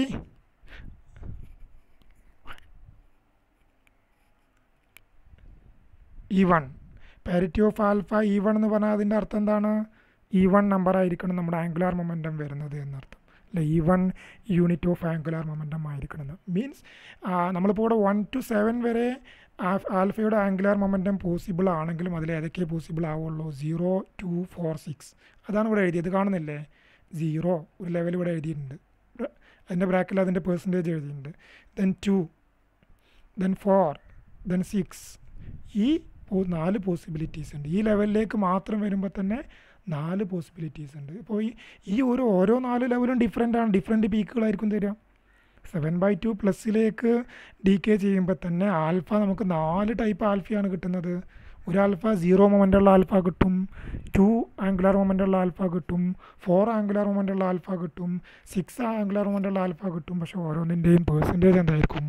അങ്ങനെ ആൽഫ എല്ല് കൂടി പോകും തോറും പെർസെൻറ്റേജ് കുറയും. നേരത്തെ അതിൻ്റെ റീസൺ പറഞ്ഞല്ലോ, പെർസെൻറ്റേജ് കുറഞ്ഞു വരും. ക്ലിയർ അല്ലേ പറഞ്ഞതിൻ്റെ കാര്യങ്ങൾ? അപ്പോൾ ഒന്നും കൂടെ നോക്കാം, അത് നിങ്ങൾ വീണ്ടും പറയണം. സോ 7/2 പ്ലസ് 9/2ലേക്കാണ് പോകുന്നതെങ്കിൽ ഏതൊക്കെയാണ് പോസിബിലിറ്റീസ് വരുന്നത്? 7/2 9/2ലേക്കാണ് പോകുന്നതെങ്കിൽ ഏതൊക്കെയാണ് വരുന്നത്? 7/2 പ്ലസ് 9/2 16/2 ദാറ്റ് ഈസ് 8 ആണല്ലേ. അതേപോലെ 7/2 minus 9/2 that is 2/2 that is 1. 8 മുതൽ 1 വരെ മീൻസ് 1 0 ഇല്ല, 1 2 3 4 5 6 7 8 ഇതിൽ ഏതും ആവാം. പക്ഷേ പാരിറ്റി കൺസർവേഷൻ അനുസരിച്ച് തന്നെ ആവണം, ഈവൺ തന്നെ ആവണം. സോ അതുകൊണ്ട് തന്നെ ഏതൊക്കെയാണ്? 1 മുതൽ 8 വരെ ഈവൺ എന്ന് പറയുമ്പോൾ ഏതാ വരിക? 2 4 6 8 അല്ലേ. സോ കണ്ടില്ലേ, 2-ന് 5.9%, 4-ന് 0.33%, 6-ന് 0.014%, 8 അത് മുകളിലേക്ക് പോകുന്ന കുറഞ്ഞ് ഇങ്ങനെ വരുന്നു. ക്ലിയർ ആണല്ലോ? ക്ലിയർ അല്ലേ? അപ്പോൾ ബാക്കിയൊക്കെ നിങ്ങൾ അതേ ലെവലിൽ എടുത്താൽ മതി. ഓക്കെ. സോ ഇത്രയാണ് നമുക്ക് ആംഗുലാർ മൊമെൻറ്റം ആൻഡ് പാരിറ്റി കൺസർവേഷനെ കുറിച്ച് പറയേണ്ടത്. ഇനി ഒരു ഫിഗറും കൂടെ അവിടെ തന്നിട്ടുണ്ട്, അതും കൂടെ വേണമെങ്കിൽ നമുക്കിവിടെ പറയാം. അത് ഇത്രയാണ്. Intensity distribution of alpha particles emitted from deformed nucleus. നമുക്കറിയാം ലാർജ് ന്യൂക്ലിയസ് ഒക്കെ ഡീഫോംഡ് ആയിരിക്കും ഉണ്ടാവുക അല്ലേ. സ്വാഭാവികമായിട്ടും അതിൻ്റെ സ്ഫെറിക്കൽ ഷേപ്പിലൊന്നുമല്ല ഉണ്ടാവുക. സോ അതിൻ്റെ ഒരു ഒബ്സർവേഷൻ നമ്മൾ നടത്തി നോക്കുന്ന സമയത്ത് വ്യത്യസ്ത ഒരു ന്യൂക്ലിയസിൻ്റെ ആംഗിൾ ചുറ്റും പല സ്റ്റേറ്റിലുള്ള നമ്മളതിൻ്റെ ആംഗുലാർ ആംഗുലാർ രീതിയിൽ എക്സ്പെരിമെൻറ്റ് നടത്തി നോക്കുമ്പോൾ നമുക്ക് കാണാൻ കഴിയുക. നോക്കൂ, നമ്മൾ ഡീഫോംഡ് ന്യൂക്ലിയസ് ഇങ്ങനെയാണെങ്കിൽ, പ്രോലൈറ്റ് ആയിട്ട് ഇങ്ങനെ കിടക്കുന്ന ഡീഫോംഡ് ന്യൂക്ലിയസ് ആണെങ്കിൽ മാക്സിമം ഇൻറ്റൻസിറ്റി വരുന്ന നോക്കൂ, ഇവിടെയാണ് മാക്സിമം. ഈ പോൾ ഡയറക്ഷനിലാണ്, പോളാർ ഡയറക്ഷനിൽ പോളിൻ്റെ ഡയറക്ഷനിലേക്കാണ് നമ്മുടെ മാക്സിമം പ്രോബബിലിറ്റി ഓഫ് ഡീക്കേ വരുന്നത്. അതേപോലെ താഴേക്കും ഈ ഇക്വേറ്റർ ഡയറക്ഷനിലേക്ക്, ഇക്വേറ്ററിൻ്റെ ഭാഗത്തേക്ക് ഇൻറ്റൻസിറ്റി വളരെ കുറവാണ്. എന്തായിരിക്കും അതിനുള്ള റീസൺ പറയാമോ? ഇതിനുള്ള റീസൺ എന്ന് പറയുന്നത്, ഇവിടെ നോക്കൂ, ഇവിടെ എവിടെയാണ് ഇവിടെ ആൽഫ കൂടുതൽ സ്ട്രോങ് ആയിട്ട് പിന്നെ ബൈൻഡ് ചെയ്ത് കിടക്കുന്നത് എവിടെയായിരിക്കും? ഈ ഭാഗത്ത് അടുത്തടുത്ത് കിടക്കുമ്പോഴേക്കും കൂടുതൽ ബൈൻഡ് ചെയ്ത് കിടക്കുക അല്ലേ.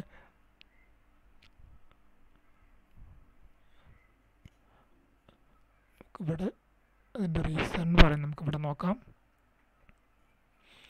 Okay, V assume A stable പ്രോലൈറ്റ് nucleus will more alphas emitted from the poles or from the equator. നേരത്തെ കണ്ടു കഴിഞ്ഞു. At larger radius of the poles, പോൾസിലേക്ക് distance കൂടുതലാണ് അല്ലേ. So alpha particles feels A weaker coulomb potential coulomb potential എന്ന് പറയുമ്പോൾ repulsive ആയുള്ളൊരു ടേമാണ് അല്ലേ. So അത് വീക്കറാണ് എന്നർത്ഥം. And must therefore പീനട്രേറ്റ് A thinner and lower barrier. Okay, potential കുറവായതുകൊണ്ട് തന്നെ സ്വാഭാവികമായിട്ടും നമ്മൾ ഹൈറ്റ് കുറയും. സ്വാഭാവികമായിട്ടും ബാരിയർ തിന്നായിട്ട് മാറും. ബാരിയറിൻ്റെ ആ വിടുത്ത് കുറവായിരിക്കും കമ്പാരിറ്റീവ്ലി കുറവായിരിക്കും എന്നർത്ഥം. സോ അതുകൊണ്ട് പെട്ടെന്ന് എന്ത് ചെയ്യാൻ പറ്റും? പോൾ ഡയറക്ഷനിൽ വളരെ പെട്ടെന്ന് അതിന് കൂടുതൽ പ്രോബബിലിറ്റി ഉണ്ട് എന്നർത്ഥം. അത് ക്രോസ് ചെയ്യാനുള്ള ടണലിംഗ് പ്രോബബിലിറ്റി കൂടുതലാണ്. നേരെ മറിച്ച് ഇക്വേറ്ററിൻ്റെ ഭാഗത്താണെങ്കിലോ അവിടെ അടുത്തടുത്താണ് കിടക്കുന്നത് അല്ലേ, റേഡിയസ് കുറവാണ്. സോ സ്വാഭാവികമായിട്ടും റേഡിയസ് കുറവായതുകൊണ്ട് അടുത്തടുത്ത് കിടക്കുന്നുണ്ട് അവരുടെ നമ്മുടെ റിപ്പൾസീവ് ഫാക്ടർ എന്താ സംഭവിക്കുക? അത് കൂടുകയാണ് ചെയ്യുക റിപ്പൾസീവ് ഫാക്ടർ ആ പൊട്ടൻഷ്യൽ കൂടുകയാണ് ചെയ്യുക അല്ലേ. പൊട്ടൻഷ്യൽ കൂടുമ്പോൾ വി ഓഫ് ആർ കൂടുന്ന സമയത്ത് അതിൻ്റെ ഹൈറ്റ് കൂടുകയല്ലേ ചെയ്യുക. ഹൈറ്റ് കൂടുമ്പോൾ സ്വാഭാവികമായിട്ടും നമ്മുടെ ഇതിൻ്റെ വിടുത്ത് എന്ത് ചെയ്യും, കൂടും. സോ വിടുത്ത് കൂടുന്നതുകൊണ്ട് അത്രയും കൂടുതൽ അത് പിന്നെ പോയി കഴിഞ്ഞാൽ അതിന് ടണൽ നടത്താൻ കഴിയുള്ളൂ, സ്വാഭാവികമായിട്ടും പ്രോബബിലിറ്റി കുറയും. സോ അതൊരു ഇത് മാത്രമാണ്, നമ്മുടെ ഒരു ഒബ്സർവേഷൻ മാത്രം, അതും കൂടെ പറഞ്ഞത് മാത്രം. Another important feature is alpha ഡിക്കേയുടെ പ്രത്യേകം നേരത്തെ പറഞ്ഞു, അതൊരു 2 പാർട്ടിക്കിൾ പ്രോസസ്സാണ്. അല്ലെങ്കിൽ ഒരു പാർട്ടിക്കിൾ അത് ഡീക്കേ ചെയ്ത് 2 പാർട്ടിക്കിളായിട്ട് മാറുന്നു. ഒരു ഡോട്ടർ ന്യൂക്ലിയസും അതേപോലെ തന്നെ ഒരു ആൽഫ പാർട്ടിക്കിളും ക്രിയേറ്റ് ചെയ്യപ്പെടുന്നു. അതുകൊണ്ട് തന്നെ ആൽഫ പാർട്ടിക്കിളിൻ്റെ എനർജി സ്പെക്ട്രം എടുത്ത് നോക്കാനും ഷാർപ്പ് പീക്കുകൾ കാണാൻ കഴിയും. ഷാർപ്പായിട്ടുള്ള പീക്കുകൾ കാണാൻ കഴിയും. വ്യത്യസ്ത പീക്കുകൾ ഇപ്പോൾ നേരത്തെ പറഞ്ഞാൽ അടുത്തടുത്തായിരിക്കും ചിലപ്പോൾ വരുന്നാലും നമുക്ക് ഷാർപ്പ് പീക്ക്, കണ്ടിന്യൂസ് സ്പെക്ട്രം അല്ല നമുക്ക് കിട്ടുക എന്നർത്ഥം. സോ എനർജി സ്പെക്ട്രം എടുത്ത് നോക്കുകയാണെങ്കിൽ ഷാർപ്പ് പീക്കുകൾ കാണാം, 2 ബോഡി പ്രോസസ്സ് ആയതുകൊണ്ട്. നിങ്ങൾ പഠിച്ചതാണ്, മുമ്പൊക്കെ മനസ്സിലാക്കിയോ, ഇനി നമ്മൾ പറയാൻ പോകുന്നതാണ്. ബീറ്റ ഡിക്കേയുടെ കേസ് ഇങ്ങനെയല്ല. ബീറ്റ ഡിക്കേയിൽ എന്താ വരിക, ഒരു കണ്ടിന്യൂസ് പ്രോസസ്സ്, കണ്ടിന്യൂസ് എനർജി സ്പെക്ട്രമാണ് നമുക്ക് കിട്ടുന്നത്. സോ ഇത് ആൽഫ ഡിക്കേയുടെ പ്രത്യേകതയാണ്. Energy spectrum is provides sharp peaks. Okay, എല്ലാ കേസിലും അങ്ങനെ തന്നെ. ശരിക്കും ഈ ഡോട്ടഡ് പോയിൻറ്റ്സ് കാണുന്നത് ഈ കേസിൽ ഗാമ ഡി കെ ആണ്. സോ ഗാമ ഡി കെ നോക്കൂ, അതും ശരിക്കും എന്താണ്, ഓൾമോസ്റ്റ് ഒരു കണ്ടിന്യൂസ് ആണ്. പക്ഷേ ഇതിൻ്റെ അടിയിൽ വരുന്ന ഈ പീക്കുകളാണ് ആൽഫ ഡി കെ എന്ന് പറയുന്നത്. അത് നോക്കൂ, അത് ഷാർപ്പാണ്. ഷാർപ്പ് പീക്സ്, ഓരോരോ ഡിസ്ക്രീറ്റ് പീക്സ് ആയിട്ട് നമുക്ക് കിട്ടുന്നുണ്ട്. ഓക്കെ, സോ ഇത്രയാണ് നമുക്ക് ആൽഫ ഡി കെയെ കുറിച്ചിട്ട് പറയാനുള്ളത്. ദെൻ നമുക്ക് ബീറ്റ ഡി കെയിലേക്ക് കിടക്കണം. ക്ലിയർ ആണല്ലോ അല്ലേ?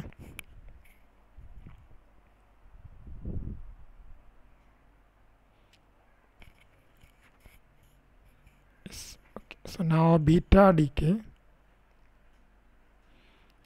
as the name indicates, beta decay means decay by producing some beta particle.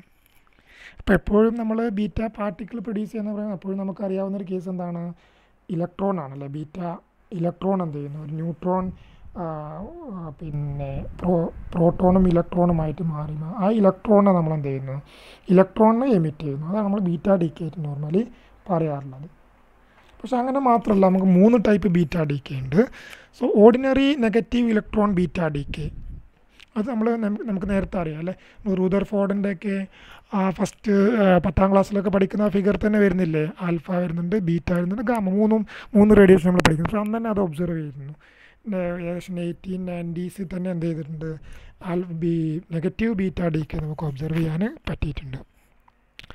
അതിൻ്റെ നേരെ ഓപ്പോസിറ്റാണ് ഇലക്ട്രോൺ ക്യാപ്ചർ. നമ്മളത് ഇൻവേഴ്സ് ബീറ്റ ഡിക്കേ എന്നാണ് പറയുക. ഇലക്ട്രോൺ ക്യാപ്ചറിന് ഇൻവേഴ്സ് ബീറ്റ ഡിക്കേ എന്നാണ് പറയുക.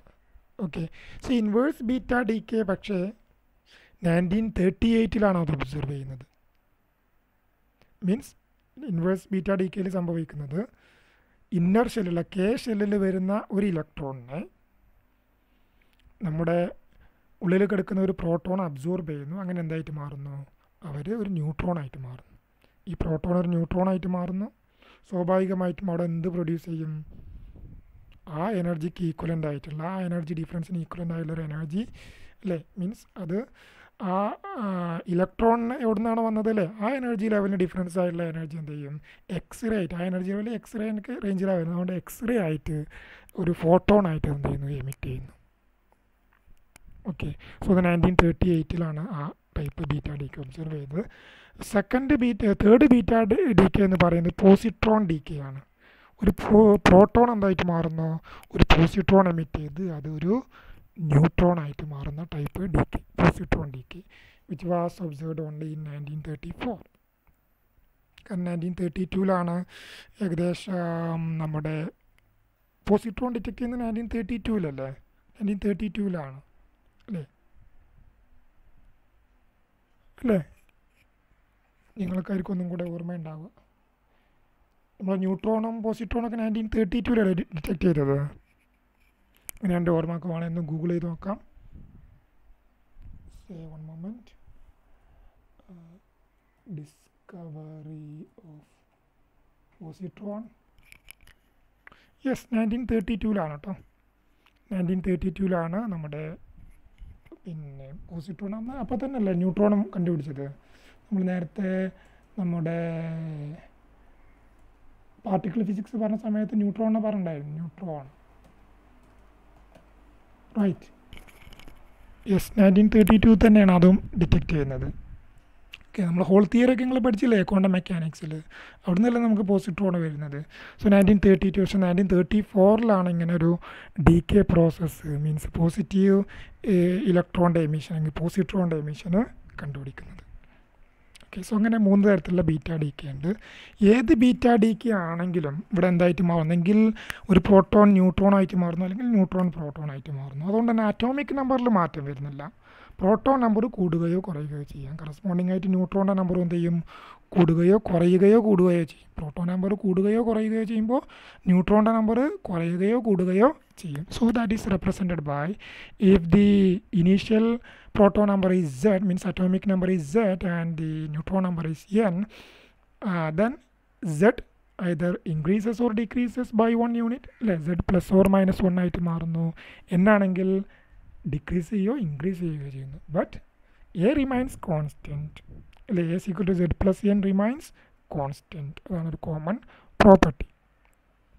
സോ എന്തിനു വേണ്ടിയിട്ടാണ്, ഏത് ഡീകേ ആണെങ്കിലും എന്തിനു വേണ്ടിയിട്ടാണ് ഇവരൊക്കെ ഡീകേ ചെയ്യുന്നത്, അതും കൂടെ പറയണമല്ലോ. എന്തിനാണ് എല്ലാവരും ഡീകേ ചെയ്യുന്നത്? ഇവർക്കൊക്കെ എനർജി കൂടുതലാണ്. ഇവർക്കൊക്കെ എന്ത് ചെയ്യണം, എക്സസ് എനർജി ഒഴിവാക്കിയിട്ട് ഇവർക്ക് സ്റ്റെബിലിറ്റി അറ്റൈൻ ചെയ്യണം. അതിന് വേണ്ടിയിട്ടാണ് അല്ലേ. സ്വാഭാവികമായിട്ടും ഇവരൊക്കെ സ്റ്റെബിലിറ്റി ലക്ഷ്യമാക്കിയിട്ടാണ് നീങ്ങുന്നത്. ഇപ്പം നമ്മൾ മാസ് എനർജി കർവ് നേരത്തെ പറഞ്ഞിട്ടുണ്ടായിരുന്നു അല്ലേ. Mass semi empirical mass formula പറഞ്ഞ സമയത്ത് കർവ് ഉണ്ടായിരുന്നു. സോ അതിൽ ആ താഴെ വരുന്ന ഭാഗമായിരുന്നു നമ്മൾ സ്റ്റെബിലിറ്റിയുടെ മാക്സിമം ആയിട്ട് വരുന്ന ഭാഗം. സോ അവിടേക്ക് എത്താൻ വേണ്ടിയിട്ട് ഇവർ സ്റ്റെബിലിറ്റി മാക്സിമം അറ്റൈൻ ചെയ്യാൻ വേണ്ടിയിട്ട് ഇവരെന്ത് ചെയ്യുന്നു, നമ്മുടെ പ്രോട്ടോൺ നമ്പറിനെ അങ്ങോട്ടും ഇങ്ങോട്ടും അഡ്ജസ്റ്റ് ചെയ്യും. അങ്ങനെ അഡ്ജസ്റ്റ് ചെയ്ത് പോവുകയാണ് ഇവർ. ആ എയിം വെച്ചിട്ടാണ് അവർ എന്ത് ചെയ്യുന്നത്, അങ്ങോട്ട് നീങ്ങുന്നത്.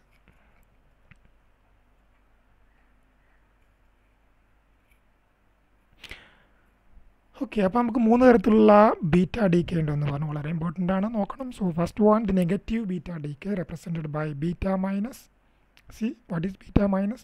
A neutron becomes a proton plus an electron. The second one is the positive beta decay represented by beta plus.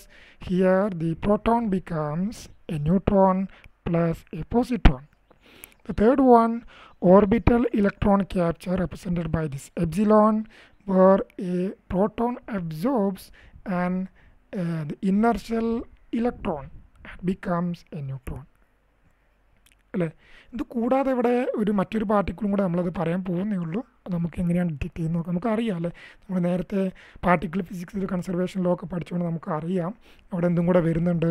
Lepton conservation അനുസരിച്ചുകൊണ്ട് എന്തും കൂടെ വരണം. അവിടെ ഇലക്ട്രോണിക് ലെപ്റ്റോൺ നമ്പർ കൺസർവ് ചെയ്യാൻ വേണ്ടിയിട്ട് ന്യൂട്രിനോ കൂടി അവിടെ നിർബന്ധമായിട്ടും ഉണ്ടാവണം. സോ അതിന് വേണ്ടിയിട്ട് മാത്രമല്ല, നമുക്ക് എന്തുകൊണ്ടും കൂടിയാണെന്ന് നോക്കാം.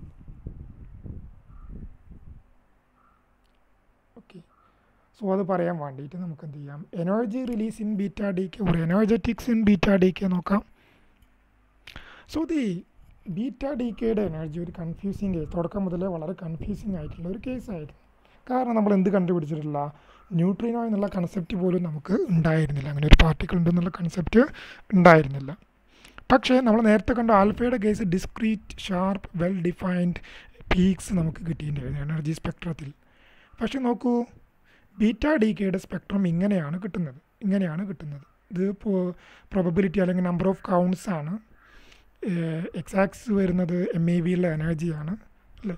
സോ അതെന്ത് ചെയ്യുന്നു, ഇങ്ങനെ ഓരോ കണ്ടിന്യൂസ് എനർജി ഡിസ്ട്രിബ്യൂഷനായിട്ടാണ് ബീറ്റാ ഡീകേ കിട്ടുന്നത്. പക്ഷേ ഒരു ന്യൂക്ലിയസിന് ഒരു എൻ പോയിൻ്റ് എനർജി ഉണ്ട്. ഇവിടെ ഒരു എൻ പോയിൻ്റ് എനർജി 0 മുതലുണ്ട്, പക്ഷേ ഒരു എൻഡ് ഉണ്ട്. ഈ കേസിൽ നോക്കൂ, ഇത് ബിസ്മത്ത് 210 ആണ്. ബിസ്മത്ത് 210ൻ്റെ കേസിൽ the N point energy is 1.16 MeV. Okay, so അതൊരു കൺഫ്യൂസിങ് ആയിരുന്നു. എന്തുകൊണ്ടാണ് ഇങ്ങനെ വരുന്നതെന്ന് പറയാൻ കഴിഞ്ഞില്ല. തുടക്കത്തിൽ സയൻറ്റിസ്റ്റുകളൊക്കെ ഇതിനെ അസ്യൂം ചെയ്തത് the energy is lost some vase. നേരത്തെ ബ്രംസ്ലോങ് ഒക്കെ പറയാം, അതേപോലെ വേറെ എന്തോ വഴിക്ക് എന്ത് ചെയ്യുന്നുണ്ട്, ഇവർക്ക് ഏതോ രീതിയിലുള്ള ഡിസിപ്പേഷൻ നടന്ന് ഇവർക്ക് എനർജി ലോസ് ചെയ്യുന്നുണ്ടെന്ന് ആദ്യം അസ്യൂം ചെയ്തത്. ഓക്കെ, പക്ഷേ കാൽക്കുലേഷൻ നല്ല എക്സാക്റ്റ് കാൽക്കുലേഷനുള്ള മെഷർമെൻറ്റ് ടെക്നിക്കുകളൊക്കെ ഒന്നോടുകൂടി ആ ഒരു പോസിബിലിറ്റി പോയി. അങ്ങനെ ലോസ് ഒന്നും സംഭവിക്കുന്നില്ല, മെഷർമെൻറ്റ് ലോസുകളും അങ്ങനത്തെ ഒരു ലോസും സംഭവിക്കുന്നില്ല. എക്സാക്റ്റ് ഇങ്ങനെ തന്നെയാണ് സംഭവിക്കുന്നത്. ഓക്കെ, സോ അങ്ങനെയാണ് എന്ത് തിയറി വരുന്നത്, അവിടെ മൂന്നാമത് ഒരാൾ കൂടെ വേണം. മാത്രമല്ല ഇതിനെ സപ്പോർട്ട് ചെയ്യുന്ന മറ്റൊരു കാര്യം കൂടെ ഉണ്ട്, ആംഗുലാർ മൊമെൻറ്റം. നമുക്കറിയാം 2 പാർട്ടിക്കിളാണ് പ്രൊഡ്യൂസ് ചെയ്യുന്നതെങ്കിൽ, നേരത്തെ നമ്മൾ പറഞ്ഞിട്ടുണ്ടായിരുന്നു ആൽഫ ഡിക്കയുടെ കേസിൽ അവിടെ റീകോയിലാണ് സംഭവിക്കുക. റീകോയിൽ എന്ന് പറഞ്ഞാൽ നേരെ ഓപ്പോസിറ്റ് ആയിട്ടാണ് 2 പാർട്ടിക്കിളും പോവുക. ആൽഫയും അതേപോലെ തന്നെ ഡോട്ടർ ന്യൂക്ലിയർ നേരെ ഓപ്പോസിറ്റ് ഡയറക്ഷനിലാണ് പോവുക. ബട്ട് നമ്മുടെ ബീറ്റ ഡിക്കയുടെ കേസിൽ അങ്ങനെ പോവേണ്ടിയിരുന്നു. വെറും ബീറ്റ പാർട്ടിക്കിളും പ്രോട്ടോണും മാത്രമായിരുന്നെങ്കിൽ, അല്ലെങ്കിൽ അവർ ഡോട്ടർ ന്യൂക്ലിയസ് മാത്രമായിരുന്നെങ്കിൽ. പക്ഷെ അങ്ങനെയല്ല, അവരെന്ത് ചെയ്യുന്നു, ചെറിയ ഡിഫ്ലക്ഷൻ വരുന്നു. That means there is A third particle അല്ലേ, ഒരു തേർഡ് പാർട്ടിക്കിൾ ഉണ്ട് എന്നുള്ളൊരു ഹിൻഡ് അവിടുന്ന് കിട്ടുന്നുണ്ട്. സോ ഈ കണ്ടിന്യൂസ് എനർജി സ്പെക്ട്രത്തിൽ നിന്നും കിട്ടുന്നുണ്ട്.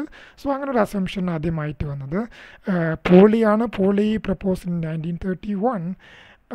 There is a second particle along with beta and the daughter nucleus.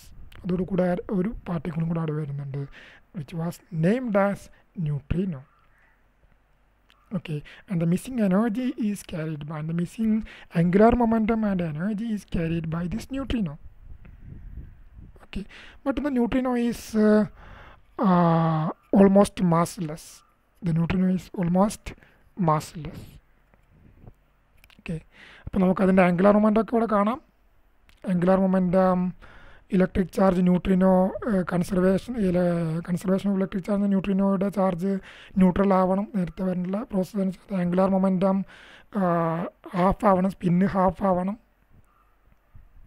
Okay, so ഇപ്പോൾ നമുക്കറിയാം അതേപോലെ തന്നെ 2 ടൈപ്പ് ന്യൂട്രിനോ ഉണ്ട്, ആൻറ്റി ന്യൂട്രിനോയുണ്ട്, ന്യൂട്രിനോയുണ്ട്. അതന്നെ പലതരത്തിലുണ്ടെന്ന് നമുക്ക് വീണ്ടും അറിയാം അല്ലേ. ഇലക്ട്രോണിക് വേറെയാണ്, ഓരോരോ ഇലക്ട്രോൺസിനും വേറെ വേറെ ന്യൂട്രിനോസ് ഉണ്ട് എന്നൊക്കെ ഇപ്പോൾ നമുക്ക് അറിയാം. ഓക്കെ, ബട്ട് ന്യൂട്രിനോയുടെ മാസ് എന്താണ്, നമുക്ക് മാസ് എങ്ങനെയാണെന്ന് നമുക്ക് നോക്കാം. ജസ്റ്റ് ഒന്ന് ചെക്ക് ചെയ്ത് നോക്കാം. അപ്പോൾ ന്യൂട്രിനോ എനർജി ക്യാരി ചെയ്യുന്നത് നമുക്ക് മനസ്സിലായി, പക്ഷെ ന്യൂട്രിനോയുടെ മാസിനെ കുറിച്ചും കൂടെ നമുക്കൊന്ന് ചെക്ക് ചെയ്ത് നോക്കാം. So നോക്കൂ, so to demonstrate the beta decay energetics, we consider the decay of free neutron. Free ന്യൂട്രോണിൻ്റെ half life എന്ന് പറയുന്നത് 10 മിനിറ്റ് ആണ് കേട്ടോ. ഫ്രീ പ്രോട്ടോൺ എന്ത് ചെയ്യുന്നില്ല, ഡീക്കേ ചെയ്യുന്നില്ല എന്നൊക്കെ നമ്മൾ അത്രയും സ്റ്റേബിളാണ്. 10⁻32 സെക്കൻഡ് ആണ് അതിൻ്റെ ഓർഡറാണ്, അതിൻ്റെ ലൈഫ് ടൈം വരുന്നൊക്കെ നമ്മൾ മനസ്സിലാക്കിയിട്ടുണ്ടായിരുന്നു. മീൻസ് ഒരിക്കലും ഡീക്കേ ചെയ്യുന്നതൊക്കെ പറഞ്ഞിട്ടുണ്ടായിരുന്നു, സ്റ്റേബിളസ്റ്റ് ആണെന്നൊക്കെ പറഞ്ഞിട്ടുണ്ടായിരുന്നു. But neutron decays with half life 10 minute. So neutron എങ്ങനെയാണ് ഡീക്കേ ചെയ്യുന്നത്, neutron becomes A proton plus emitting A beta minus particle. And ഇവിടെ എന്താവണം, ന്യൂട്രിനോ അല്ല ആൻറ്റി ന്യൂട്രിനോ ആവേണ്ടത് അല്ലേ. ശരിക്കും ഈ എന്നും കൂടെ എഴുതണം, ഇലക്ട്രോണിക് ആൻറ്റി ന്യൂട്രിനോ ആണ്. ഇവിടെ നമ്മളെല്ലാം ഇലക്ട്രോണിക് ആയതുകൊണ്ട് ന്യൂ എന്ന് മാത്രമേ എഴുതുന്നു തൽക്കാലം. ന്യൂ ബാർ ഒരു ആൻറ്റി ന്യൂട്രിനോയും കൂടെ എന്ത് ചെയ്യുന്നു, ആൻറ്റി ന്യൂട്രിനോയും കൂടെ അവിടെ കൂടെ എമിറ്റ് ചെയ്യുന്നു. സോ ക്യൂ വാല്യൂ എന്തായിരിക്കും വരിക, initial mass final mass into c². That means mn minus mp minus ഈ electronic mass minus neutrino mass into c². Clear ആണല്ലോ അല്ലേ, ക്യൂ വാല്യൂ കിട്ടുന്നത് ക്ലിയർ അല്ലേ. So this Q value becomes the net kinetic energy after decay. Initially neutron റെസ്റ്റിലാണല്ലോ, initially അതിന് നമ്മൾ energy ഒന്നും കൊടുക്കേണ്ട ആവശ്യമില്ല, അത് ഓട്ടോമാറ്റിക്കലി സ്പോണ്ടാനിയസ് ഡീക്കേ ആണല്ലോ. സോ അതുകൊണ്ട് തന്നെ ദി നെറ്റ് കൈനറ്റിക് എനർജി എന്ന് പറയുന്നത് ക്യൂ വാല്യൂ എന്ന് കിട്ടുന്ന എനർജി ആയിരിക്കും. മീൻസ് 3 ആളുകളുണ്ടല്ലേ, ഈ 3 ആളുകളും കൂടെ ആയിരിക്കും ഈ എനർജി ഷെയർ ചെയ്യുന്നത്. Means TP plus TE plus TNU bar. So the proton recoil energy, ഈ Q വാല്യൂവിൻ്റെ proton recoil ഇതിലേറ്റവും mass കൂടിയതാരാണ്, proton ആണ്. പ്രോട്ടോണും ഇലക്ട്രോണും മാസ് കമ്പയർ ചെയ്യുമ്പോൾ പ്രോട്ടോണിൻ്റെ മാസ് എത്രയാണ് വരിക, 2000 ടൈംസാണ് വരിക അല്ലേ. നമുക്കറിയാം റെസ്റ്റ് മാസ് ഓഫ് ഇലക്ട്രോൺ എന്ന് പറയുന്നത് 0.511 MeV/c² ആണ്. പ്രോട്ടോൺ ആണെങ്കിലോ ഏകദേശം ഒരു അറ്റോമിക് മാസ് യൂണിറ്റ് അല്ലേ, അതായത് 931 ആണ് വരുന്നത് അല്ലേ. അപ്പോൾ ഏകദേശം 2000 ടൈംസ് മാസ് ഉണ്ട്. 1832 ടൈംസ് റെസ്റ്റ് മാസ് വരുന്നുണ്ട് ആർക്ക്, പ്രോട്ടോണിന്, than electronic rest mass. So അതുകൊണ്ട് തന്നെ സ്വാഭാവികമായിട്ടും എനർജി നമ്മളത് കൈനറ്റിക് എനർജിയുടെ കമ്പയർ p²/2m ആണല്ലേ, മാസിന് ഇൻവേഴ്സ്ലി പ്രപ്പോർഷണൽ ആണ്. സോ സ്വാഭാവികമായിട്ടും TP വളരെ കുറവായിരിക്കും വരുന്നത്. So TP is only 0.3 kV. നേരത്തെ പറഞ്ഞ 1 MeV റേഞ്ചിലൊക്കെയാണ് ടോട്ടൽ എനർജി വരുന്നതെങ്കിൽ the recoil energy should be of the order of 0.3 kV. അതുകൊണ്ട് നമുക്ക് എന്ത് ചെയ്യാം, ഇത് നെഗ്ലക്റ്റ് ചെയ്യാം. സോ കാര്യമായിട്ട് എനർജി ആരാണ് ക്യാരി ചെയ്യുന്നത്? ഇലക്ട്രോണും ന്യൂട്രിനോയുമാണ് ക്യാരി ചെയ്യുന്നത് എന്നർത്ഥം. ക്ലിയർ ആണല്ലോ? So the antineutrino and electron will share the decay energy, and this is the reason for the continuous energy spectrum. Clear അല്ലേ? കേൾക്കുന്നില്ലേ? ഓഡിബിൾ അല്ലേ? ഒന്ന് കമൻറ്റ് ചെയ്യൂ. ക്ലിയർ ആണല്ലോ അല്ലേ? Yes, thank you. So the maximum energy of electrons corresponds to the minimum ആൻറ്റിന്യൂട്രൺ. ഇവർ രണ്ടുപേരും പേരും കൂടെ ഷെയർ ചെയ്യുകയാണ്. സോ ഒരു കേസിൽ ഒരാൾ മിനിമം ആണെങ്കിൽ മറ്റാൾക്ക് മാക്സിമം. ടോട്ടൽ എനർജി എന്തായാലും സെയിം കോൺസ്റ്റൻ്റ് ആയിരിക്കും അല്ലേ? നമ്മുടെ എൻ പോയിൻ്റ് എനർജിയാണ്, ക്യൂ വാല്യൂ ആണ്. ഓക്കെ, ക്യൂ വാല്യൂ ശരിക്കും ആ പ്രോട്ടോൺ എനർജിയും കൂടെ കുറക്കണം, പക്ഷെ അത് അത്രയും നെഗ്ലിജിബിൾ ആണ്. So anyway the maximum energy of electron corresponds to minimum energy of ആൻറ്റിന്യൂട്രൺ and vice versa. Okay, so means രണ്ടുപേരുടെയും മാക്സിമം എനർജി എന്താണ് പറയുക? ക്യൂ വാല്യൂ ആണെന്ന് പറയാം. Maximum energy of electron Q value ആണ്. മാക്സിമം എനർജി ഓഫ് ന്യൂട്രിനോ അതും Q value ആണ്. പക്ഷേ ന്യൂട്രിനോയുടെ energy നമുക്ക് ന്യൂട്രിനോനെ അങ്ങനെയാണ് പെട്ടെന്ന് ഒബ്സർവ് ചെയ്യാൻ പറ്റില്ല. ഇലക്ട്രോണിനെ പെട്ടെന്ന് ഡിറ്റക്ട് ചെയ്യാൻ കഴിയുള്ളൂ അല്ലേ? സോ നമ്മൾ ഇലക്ട്രോണെ ഡിറ്റക്ട് ചെയ്യുന്നു. So ഇലക്ട്രോണിൻ്റെ Q value, the Q value is approximately equal to the electron maximum kinetic energy of the electron, that is the N point energy. നമുക്ക് മെഷർമെൻറ്റും നമ്മളെ തിയററ്റിക്കൽ പ്രഡിക്ഷൻ നമ്മുടെ ഡിഫറൻസ് എന്താണെന്ന് നോക്കാം. So the measured maximum energy of electron is 0.782 MeV. ഈ ന്യൂട്രോണിൻ്റെ കേസിലാട്ടോ, neutron ഡിക്കേയുടെ കേസിലാണ്. So that is 0.72 MeV, 782 MeV. Okay, അതാണ് measured experimental value. നമുക്ക് നേരത്തെ പറഞ്ഞ പോലെ ക്യൂ വാല്യൂ ഡയറക്റ്റ് കാൽക്കുലേറ്റ് ചെയ്യാമല്ലോ. ന്യൂട്രോണിൻ്റെ മാസ് അറിയാം, പ്രോട്ടോണിൻ്റെ മാസ് അറിയാം, ഇലക്ട്രോണിൻ്റെ മാസ് അറിയാം. അപ്പോൾ അതൊക്കെ വെച്ച് നമ്മൾ കാൽക്കുലേറ്റ് ചെയ്യുന്നു.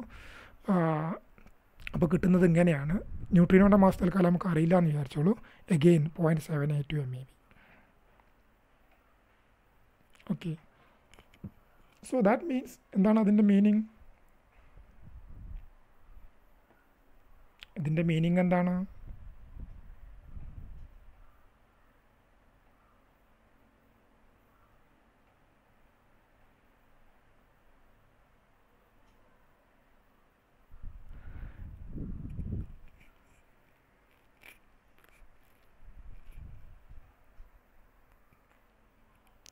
mu ഇൻറ്റു സി സ്ക്വയർ അല്ലേ? ആ mu ഇൻറ്റു സി സ്ക്വയർ എന്ന് പറയുന്ന വാല്യൂ നെഗ്ലക്റ്റ് ചെയ്ത് കഴിഞ്ഞാലും നമുക്ക് എന്ത് കിട്ടുന്നുണ്ട് എന്നർത്ഥം? ക്യൂ വാല്യൂ കിട്ടുന്നുണ്ട്. mu ഇൻറ്റു സി സ്ക്വയർ ഒഴിവാക്കി കഴിഞ്ഞാലും നമ്മുടെ experimental Q value, measured Q value കിട്ടുന്നുണ്ട്. Means mu C square negligible ആണ് എന്നർത്ഥം. വെരി നെഗ്ലിജിബിൾ ആണ് എന്നർത്ഥം. നെഗ്ലക്റ്റ് ചെയ്താലും എക്സാക്റ്റ് മാച്ച് ചെയ്യുന്നുണ്ട്. So within the measured accuracy means ഇവിടെ എഴുതിയിട്ടുണ്ടല്ലേ ±013 എന്ന് പറയുമ്പോൾ 13 keV ഇത് MEVയിലാണ്. So 13 keV.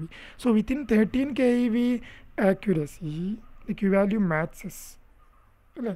സോ ഇത്രയും ആക്യുറസി ഇനി അഥവാ ഇതിൻ്റെ റെസ്റ്റ് മാസ് എനർജി അല്ലേ, ന്യൂട്രിയോടെ റെസ്റ്റ് മാസ് എനർജി വരികയാണെങ്കിൽ that will be less than 13 keV. അത് നമ്മുടെ MEV ആയിട്ട് കമ്പയർ ചെയ്യുമ്പോൾ എന്താണ്? അത്രയും negligible ആണ് എന്നർത്ഥം. So within this precision we can consider the antineutrino as a massless particle. Okay.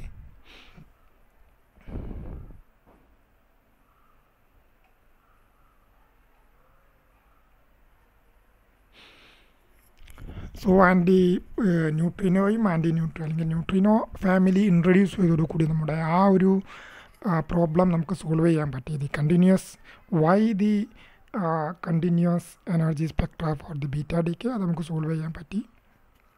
Okay, so ഇനി നമുക്ക് എന്ത് ചെയ്യാം? ഇവരുടെ ക്യൂ വാല്യൂ, ഓരോ കേസിലുമുള്ള ക്യൂ വാല്യൂ, 3 ടൈപ്പ് ഡിക്കെ ഉണ്ടല്ലോ, ഈ 3 കേസിലുള്ള ക്യൂ വാല്യൂവിൻ്റെ ഇക്വേഷൻസ് എങ്ങനെയൊക്കെയാണ്, അതിലുള്ള സ്പോണ്ടാനിയസ് ഡിക്കേക്കുള്ള കണ്ടീഷൻ എന്താണ് എന്ന് നോക്കാം. എന്താണ് spontaneous ഡിക്കേക്കുള്ള condition?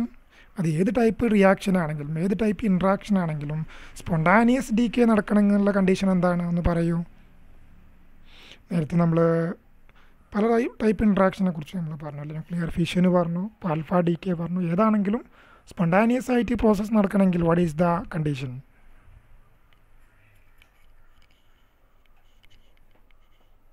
Q should be greater than 0, positive ആവണം എന്നർത്ഥം അല്ലേ? ക്യൂ എപ്പോഴാണ് പോസിറ്റീവ് ആ initial mass should be greater than the final mass or final mass should be less than the initial mass means some mass is converted in to energy. Okay, so ആ കേസിൽ മാത്രമേ നമുക്കുള്ളൂ ഇവർ. അപ്പോൾ അത് അത്രയും സ്റ്റേബിളായിട്ട് മാറുന്നുണ്ട് എന്നർത്ഥം. സോ നമുക്ക് ഓരോ കേസിലും ഓരോന്ന് നോക്കാം. സോ ഫസ്റ്റ് വൺ നമ്മുടെ negative beta D K, beta minus D കെയുടെ കേസ് നോക്കാം.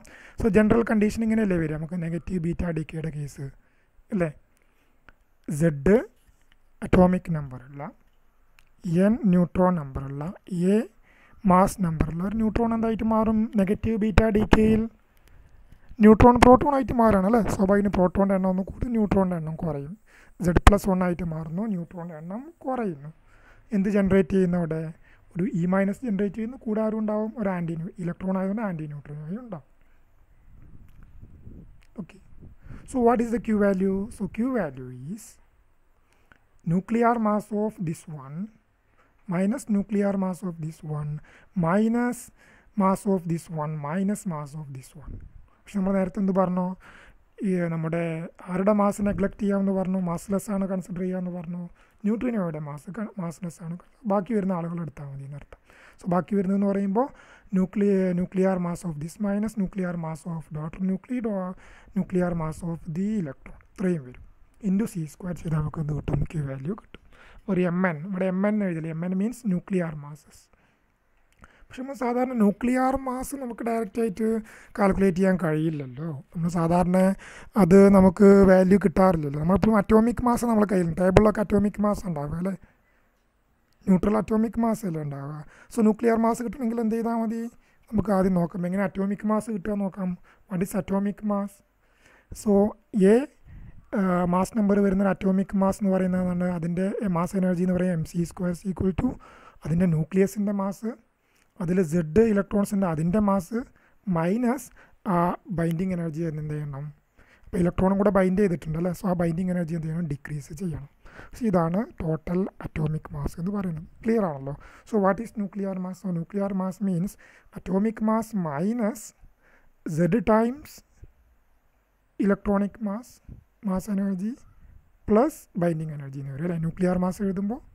സോ ദാറ്റ് ഈസ്, സോ അങ്ങനെ എഴുതണം. ഓക്കെ, സോ അങ്ങനെ നമ്മൾ റീപ്ലേസ് ചെയ്യുകയാണെങ്കിൽ നമ്മുടെ ക്യൂ ബീറ്റ മൈനസിലെ എം എൻ ഈ ന്യൂക്ലിയർ മാസിനെ ഈ നേരത്തെ ഇപ്പോൾ ഞാൻ പറഞ്ഞ ഇക്വേഷൻ കൊണ്ട് റീപ്ലേസ് ചെയ്യുന്നത് M N equal to M minus Z times plus B I. ഈ ഇക്വേഷൻ ഉപയോഗിച്ചുകൊണ്ട് ഈ M N of എക്സിനെയും M N of X പ്രൈമിനെയും replace ചെയ്യുകയാണെങ്കിൽ നമ്മുടെ ഇക്വേഷൻ ഇങ്ങനെയായിട്ട് മാറും. What is M N of X എന്ന് പറയുന്നത് എന്താണ്? അതിൻ്റെ nuclear mass minus atomic mass minus Z electronic mass, പിന്നെ ഒന്നും കൂടെ വരും പ്ലസ് ബൈൻഡിങ് എനർജി വരുന്നത്, അതിവിടെ അവസാനം എഴുതിയിട്ടുണ്ട്. അതേപോലെ എക്സ് പ്രൈമിൻ്റെ എങ്ങനെ വരും? അതിൻ്റെ അറ്റോമിക് മാസ് മൈനസ് അവിടെ Z+1 electrons, Z+1 electronic mass energy minus plus binding energy വരും. ടോട്ടൽ മൈനസ് വരുന്നതുകൊണ്ട് ഇവിടെ ഒരു മൈനസ് എഴുതിയെന്ന് മാത്രം. പിന്നെ അവസാനം എന്ത് വരുന്നുണ്ട്? ഒരു മൈനസ് എം ഇ ഇവിടെ വരുന്നുണ്ട്. നോ പ്രോബ്ലം ജെബിൻ, അത് ഓഫ് ആകുമ്പോൾ എപ്പോഴാച്ചാൽ അപ്പോൾ നിർത്തിക്കോളൂ കേട്ടോ. ഞാനിപ്പോൾ കുറച്ചും കൂടെ കഴിഞ്ഞപ്പോൾ അവസാനിപ്പിക്കും. ഓഫ് ആകുമ്പോൾ എപ്പോഴാച്ചെങ്കിൽ left അടിച്ചോളൂ, no problem. Okay, so mass of the electronic mass into c² ആയിട്ട് മാറും. So this is the equation. നിങ്ങളത് എഴുതണം, കൃത്യമായിട്ട് എഴുതണം. So this is the equation. Okay, so ഇവിടെ ശ്രദ്ധിക്കേണ്ട ഒരു കാര്യം, ഇക്വേഷൻ നോക്കുക എഴുതുമ്പോൾ എന്ത് സംഭവിക്കും? ഇവിടെ minus ZME, minus of minus എന്ന് പറയുമ്പോൾ എന്തായിട്ട് മാറും? Plus ZME plus 1ME minus ME. എമ്മികളൊക്കെ എന്ത് ചെയ്യും? ക്യാൻസൽ ചെയ്ത് പോകും. ഓക്കെ, സോ ബാക്കി എന്ത് മാത്രമേ ഇവിടെ വരുള്ളൂ? ബാക്കി ഈ അറ്റോമിക് മാസ് തന്നെ ഇവിടെ വരുന്നുള്ളൂ. ഇലക്ട്രോണിക് മാസുകൾ ക്യാൻസൽ ചെയ്യും. പിന്നെ എന്ത് വരുന്നുണ്ട്? ബൈൻഡിങ് എനർജി വരുന്നുണ്ട്. പക്ഷേ നമുക്കറിയാം ബൈൻഡിങ് എനർജി എപ്പോഴും ഇലക്ട്രോണിക് ബൈൻഡിങ് എനർജിയാണ് അല്ലേ? അതെപ്പോഴും എത്ര വരിക? KeV റേഞ്ചിലായിരിക്കും വരിക. ഇലക്ട്രോണിക് ബൈൻഡിങ് എനർജി KeV റേഞ്ചിലാണ് വരുന്നത്. അത് നമ്മുടെ ഈ MEV റേഞ്ചിൽ വരുന്ന തന്നെ ബൈൻഡിങ് എനർജിയുടെ ഡിഫറൻസ് എടുക്കുന്നതല്ലേ. ആകെ ഒരു ഇലക്ട്രോണിൻ്റെ ഒരു ഇത്തിരി ഡിഫറൻസ് വരുള്ളൂ. കാരണം രണ്ടും തൊട്ടടുത്ത് വരുന്ന രണ്ട് ന്യൂക്ലിയസ് അല്ലേ. രണ്ടിൻ്റെയും ടോട്ടൽ ബൈൻഡിങ് എനർജിയിൽ ചെറിയ ഡിഫറൻസ് ആയിരിക്കും വരിക. സോ ആ ഡിഫറൻസ് എപ്പോഴും നമുക്ക് എന്ത് ചെയ്യാം? നെഗ്ലക്റ്റ് ചെയ്യാൻ കഴിയും. സോ അതും കൂടെ നെഗ്ലക്റ്റ് ചെയ്ത് കഴിഞ്ഞാൽ നമുക്ക് ഇങ്ങനെ എഴുതാം. This is equal to the nuclear മാസിന് പകരം എന്ത് ചെയ്ത് നേരെ റീപ്ലേസ് ചെയ്തു? Atomic mass of X minus atomic mass of X prime. അത് ഈ ബീറ്റ മൈനസിൻ്റെ കേസിൽ മാത്രമേ ഇങ്ങനെ എഴുതാൻ പറ്റുള്ളൂ കേട്ടോ. Okay, so this is the Q value. Approximation നടത്തിയിട്ട് ഇവിടെ നമ്മൾ ബി ഐയും ബി ഐ പ്രൈമും അല്ലെങ്കിൽ രണ്ട് ബി ഐയും ഓൾമോസ്റ്റ് ഈക്വലാണ് നമ്മൾ അല്ലെങ്കിൽ അതിനെ നെഗ്ലക്റ്റ് ചെയ്തിട്ടുണ്ട്. Okay, so this energy is shared by the shared as the electronic energy and the neutron energy. Neutron energy എന്ന് പറയുമ്പോൾ ന്യൂട്രിനോയുടെ എനർജി എന്ന് പറയുമ്പോൾ എന്താണ്? ടോട്ടൽ എനർജി ആയിട്ട് എഴുതാൻ കാരണം അതിന് റെസ്റ്റ് എനർജി 0 ആണ്, നെഗ്ലിജിബിൾ ആണ്, 0 ആണ്. അതുകൊണ്ട് അതിൻ്റെ ടോട്ടൽ എനർജി എന്ന് പറയുമ്പോൾ തന്നെയാണ് കൈനറ്റിക് എനർജിയും ടോട്ടൽ എനർജിയൊക്കെ ഈക്വലാണ്. അതുകൊണ്ട് അങ്ങനെ എഴുതിയിരുന്നുള്ളൂ കേട്ടോ.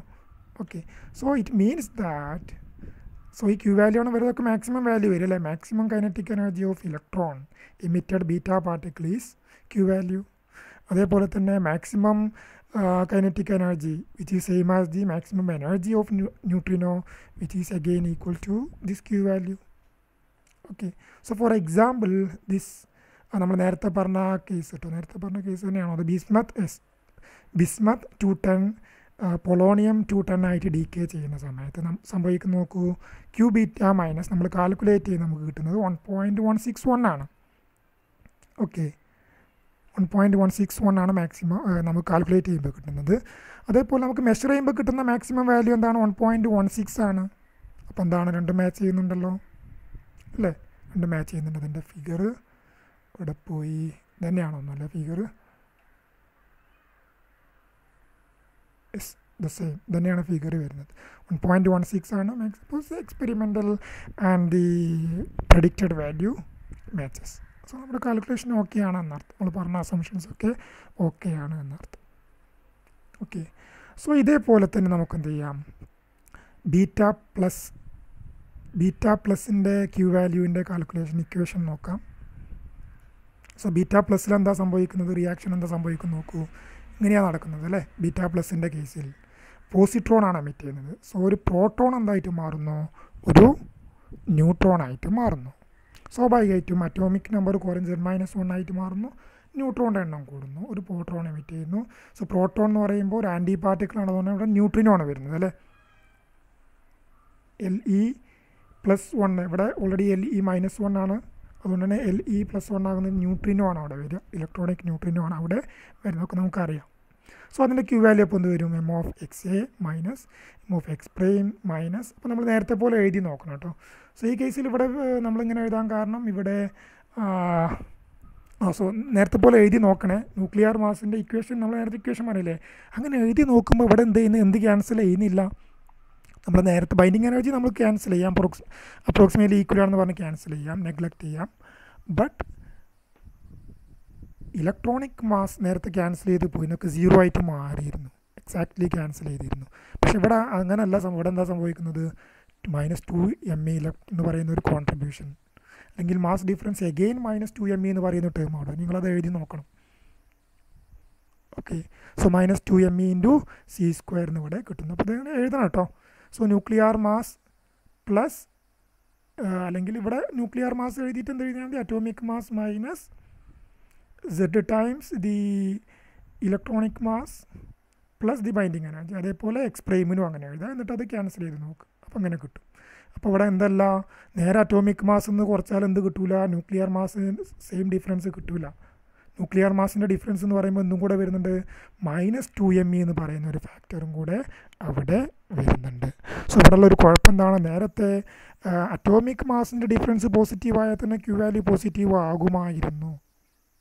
ഇവിടെ അറ്റോമിക് മാസിൻ്റെ ഡിഫറൻസ് പോസിറ്റീവ് ആയാലും ക്യൂ വാല്യൂ എന്താവില്ല, പോസിറ്റീവ് ആവില്ല. എന്താവണം, ഈ 2 MEc², ഒരു MEc² എത്രയാണ്, 0.51 MeV ആണ് അല്ലേ.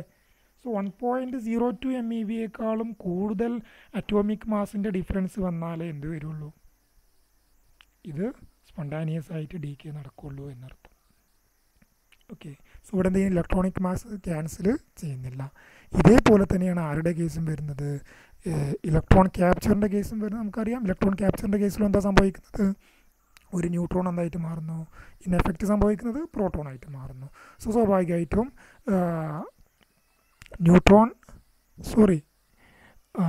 ഇലക്ട്രോൺ അബ്സോർബ് ചെയ്യുക ചെയ്യുന്നത് അല്ലേ, അങ്ങനെ ന്യൂട്രോൺ പ്രോട്ടോണായിട്ട് മാറുന്നു, അങ്ങനെ തന്നെയല്ലേ. ഇലക്ട്രോൺ അബ്സോർബ് ചെയ്യുമ്പോൾ പ്രോട്ടോൺ ന്യൂട്രോൺ ആയിട്ട് മാറുന്നു അല്ലേ, പ്രോട്ടോൺ ന്യൂട്രോൺ ആയിട്ട് മാറുന്നു. അങ്ങനെയല്ലേ വരിക? ഇടയ്ക്കൊന്ന് കമൻറ്റ് ചെയ്യാൻ കേട്ടോ, തെറ്റാണെങ്കിൽ തെറ്റെന്ന് പറയണം. ഇലക്ട്രോൺ അബ്സോർബ് ചെയ്തിട്ടേ പ്രോട്ടോൺ അല്ല ഇലക്ട്രോൺ അബ്സോർബ് ചെയ്യുക, അപ്പോൾ അതെന്തെങ്കിലും ക്യാൻസൽ ചെയ്ത് ന്യൂട്രോൺ ആയിട്ട് മാറുന്നു. സോ പ്രോട്ടോൺ അബ്സോർബ് ചെയ്ത് ന്യൂട്രോൺ ആയിട്ട് മാറുന്നതുകൊണ്ട് പ്രോട്ടോണിൻ്റെ എണ്ണം ഒന്ന് കുറയും, Z-1 ആയിട്ട് മാറും. ന്യൂട്രോണിൻ്റെ എണ്ണം ഒന്ന് കൂടും, Z+N+1 ആയിട്ട് മാറും. മാസ് നമ്പറിൽ മാറ്റമൊന്നും വരുന്നില്ല. ഓക്കെ, പ്ലസ് ഒരു ന്യൂട്രിനോ അവിടെ ഉണ്ടാകും, ഇതിനെ മാച്ച് ചെയ്യുന്ന രീതിയിൽ അല്ലേ. ഇവിടെ ലെഫ്റ്റിലൊരു L=1 ആണ് വേണം, റൈറ്റിലും L=1 ആവണം. That is A neutrino, anti neutrino അല്ല എന്നർത്ഥം. ഓക്കെ അല്ലേ? നമ്മൾ നേരത്തെ എഴുതിയതുപോലെ ഇവിടെ എന്ത് ചെയ്യണം, ക്യൂ വാല്യൂവിൻ്റെ ഇക്വേഷൻ എഴുതണം. സോ ഇവിടെ ലെഫ്റ്റിലാണ് ആര് വരുന്നത്, mass of this nucleus plus mass of this electron minus mass of this nucleus എന്ന് എഴുതണം, ഇൻറ്റു C². എന്നിട്ട് നേരത്തെ എഴുതിയതുപോലെ അറ്റോമിക് മാസിൻ്റെ ടേംസ് എഴുതുമ്പോൾ വീണ്ടും അവിടെ വരുന്നത് എങ്ങനെയാണ്, ഇങ്ങനെ തന്നെയാണ് വരുന്നത്.